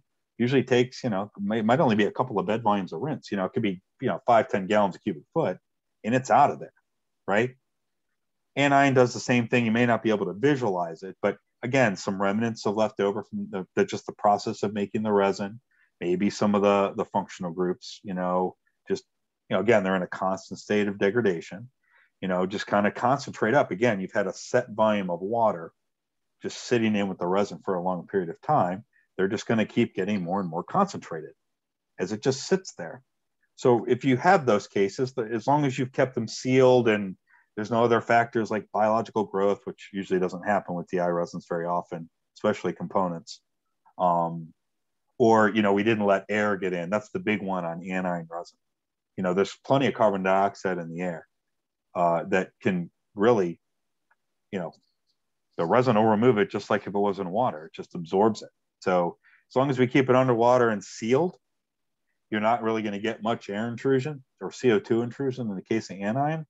Cation resin doesn't really have that problem. There's really nothing in the air unless we're in some ammonia factory, right? Back to the ammonia, the what if, but they'll stay pretty well preserved underwater and sealed. But they will have that phenomenon of just liquid, the juices, as we call them, kind of concentrating up. It's always best to rinse them prior to use, and you're always best served rinsing them individually. So just rinse the cation first, rinse it to drain. I would just visually, you can just look at that one. If it doesn't look yellow or orange, you're good. And then put it to the anion resin and just rinse it until it meets a minimum water quality spec, right? And the longer things, so when you think about it in the field scenario, you got these hooked up and the customer might be turning their systems on and off. Well, the longer it sits, the longer it might take to return to quality. But if they're using these DI systems on a regular basis, on a daily basis, usually the recovery is pretty quick. It's the ones that use the DI water system once every 2 weeks that might take a little longer to rinse up every time. So to me, it's always a function of sit. How long did it sit? How much time did it sit? The longer it sits, the better chance you'll have to rinse it a little bit longer. So, all right, I covered that one. I hope so. Yeah, I think so. If you brine the resin, should you double regenerate it? For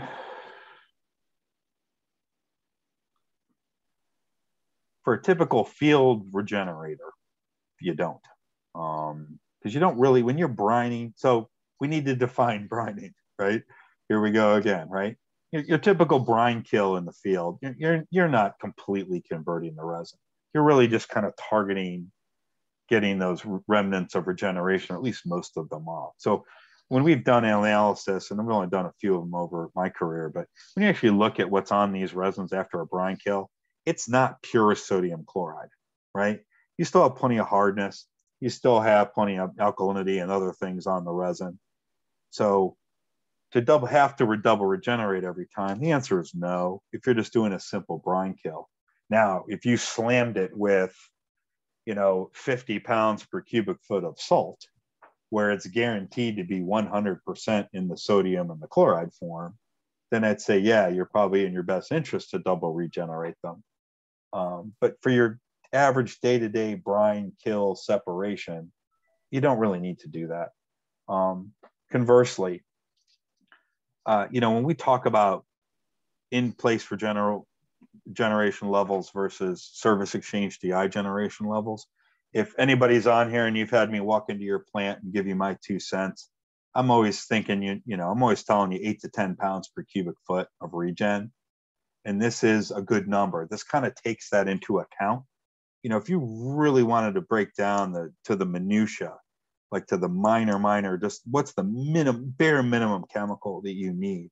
Well, if you're not using brine and we get good separations, you might only need like 6 or 7 pounds of acid. You might only need 6 or 7 pounds of caustic. But using that 8 to 10 pound range kind of covers your brine kill side of things. And in the end, I'm all about, at least when I'm involved with the DI folks out there, and I just have to say, you poor bastards. I'm thinking about consistency and process. So I want to see you backwash. I want to see you get consistent backwash every time. I want to see you get consistent regeneration levels every time. I want to see you have ease of mix and transfer and startup every time. You want to produce the same thing over and over again. So that way you can predict it, you can sell it, and you can service it with confidence. It makes your business run so much smoother versus trying to be adapting all the time. One thing might work on this resin today, but it may not work on the next batch tomorrow.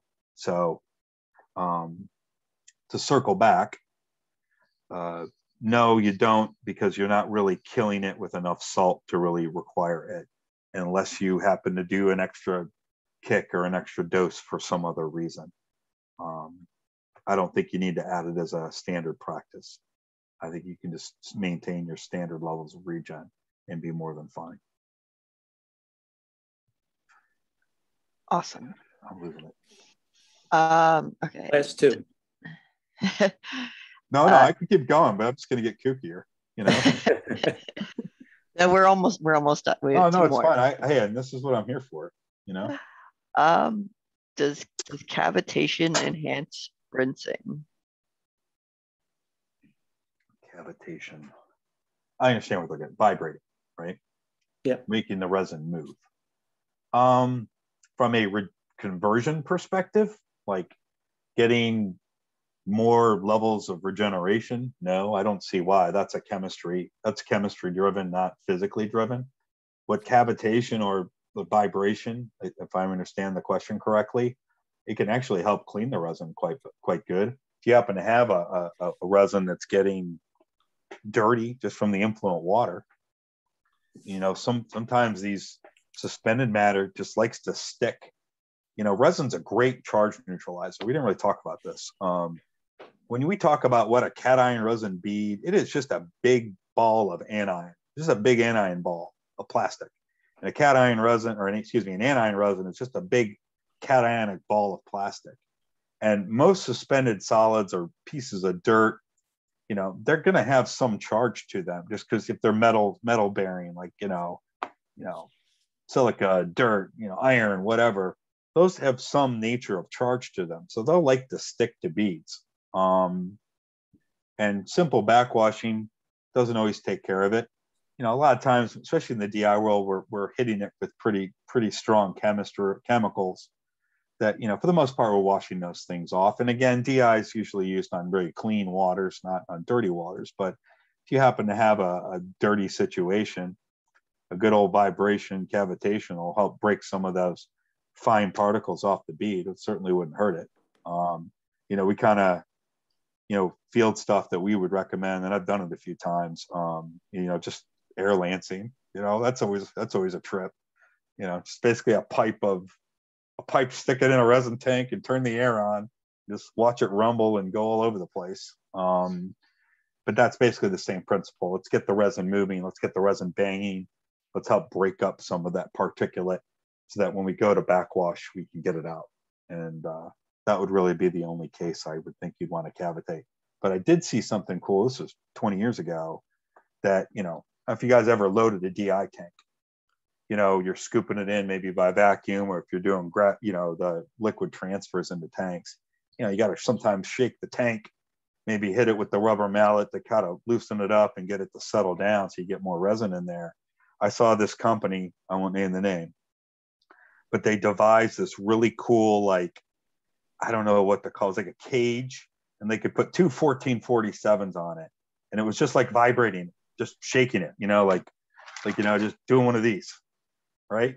And that was, instead of having to hold the tank and hit it with a rubber mallet, this thing would just shake it back and forth and just settle it down. It was the neatest thing I'd ever seen. It was custom made. They kind of made it for themselves, but it worked. You know, it's helped settle that resin down for sure. Okay, I answered that one. All right. Okay. This is the last one in the thing for right now. It says, can you regenerate / clean hardness fouled resin? Sure. So typically where we see the hardness fouling, there's some context to this. So we got to break it up into two. Okay, so let's talk about anion resin first. So when anion resins get hardness fouled, it's due to hardness exposure to a hydroxide form anion resin. In that case, you're dealing with a calcium carbonate precipitant, and calcium carbonate precipitants are readily dissolved by acid. So if you do have a hardness fouled anion resin that started in the hydroxide form and got exposed to hardness, your sequence of cleaning will be this. First, you got to kill it. You got to make sure all the hydroxide is off the resin. So that would start with a simple brine rinse or soaking in brine, some form of brine. Get it in the chloride form. Let's get all the hydroxide in and off. So after you do that, you want to rinse it out. Make sure your pH is near neutral. Okay, now we have a resin. The best acid to use to clean is hydrochloric acid. And you don't need like, 10%. Doesn't hurt, that's for sure. But, a couple percent solution is more than adequate. And then you introduce it to the resin itself. And then basically that acid dissolves that calcium carbonate into solution and rinses it off the resin. So that would be how you recover it. Be mindful though, when you're doing that, you're basically doing an acid-base neutralization. You can create heat, you can create an exotherm, and you will create carbon dioxide gas. So it's very important when you are doing a anion cleaning like this, that A, you're in a well-ventilated area, you're not under pressure and stagnated water, meaning it's open atmosphere, there's some release for pressure, or the water is moving. So that way you don't cause the tank to pop from too much pressure. So that would be the anion approach. That's the most common. Cation hardness fouling is a little tricky. So when we have a hardness fouled cation resins, it's usually due to calcium sulfate precipitation. And calcium sulfate is not like calcium carbonate. It is near impossible to get cleaned off of a resin. So if this happens to be a situation for a dual bed system in place in the field where the client was using sulfuric acid for regen, and they exposed the resin to too high of a concentration too soon, and they formed calcium sulfate, I don't know what to tell you. It's usually a lot of physical cleaning. A lot of times it's best to remove the resin from the vessel and try to clean it externally. There is no easy way to dissolve it. You can try chucking in high concentrations of hydrochloric to get some of it to redissolve, but most of the time it's not going to be worth your effort. You're better off just sucking it out, pitching it, and putting new stuff in. And that's the truth. In my whole conversation today, I didn't talk about sulfuric acid once, because in a portable exchange DI context, it's not something you want to use because of this calcium sulfate precipitation potential. And any little hair off during regen, you can cause some serious calcium fouling of your resin. So in the SDI world, we tend to stick to hydrochloric for this reason. Even though it's a little bit more expensive, it just works. You don't have to worry about these things. Again, it goes back to consistent process. It doesn't mean you can't use sulfuric acid, but we're going to take a lot of steps to ensure that you preserve the resin quality when you use it. So back to the original question, anion of hardness fouled anion, typically a hydroxide environment, pretty straightforward to clean and recoverable. If you did somehow hardness foul cation, most likely it has to do with this calcium sulfate issue. You're better off just pitching it and starting over again. Luckily, cation is not that expensive, obviously relative to anion, but it's just not worth the trouble. And we have a lot of it, right, Bill? Yes, plenty of cation. Cation's easy. Yeah, well, maybe call us in a month. Call me in a month. Don't ask me for cation today. All right. Bill, thank you so much. Great presentation. Is that everybody? Did we get every question? I don't want to leave a man. We got everybody's question. Okay. And I want to thank our attendees for hanging in there as long as they did. This was really, really informative. And if you liked this month's presentation, stick around for next month's on June 23rd. It's right there on your screen. If you have your cell phone handy, please pull it out, scan that QR code, give us some feedback on this this webinar. We're always trying to do better for you folks. So, please take a moment and scan that and give us your thoughts. I want to thank my friend Sid Singh in Australia, who hung in there, stayed up all night long. He's caffeinated. He's going to be a little bit off tomorrow, I'm sure, locally. But Sid, thanks for hanging in. And we will catch everybody on Wednesday, June 23rd at 11 a.m. I'm going to send out the recording. I'm going to send out the presentation. I'm going to send out Bill's calculator as well as soon as he revises. Yeah, I'll clean that up. I'll send it over to you today, Dave. All right. Or, I'm going to go eat though because I'm hungry. Appreciate it. Okay, everybody. Thank you so much. We'll see you next month. Have a good day. All right, thanks, everybody.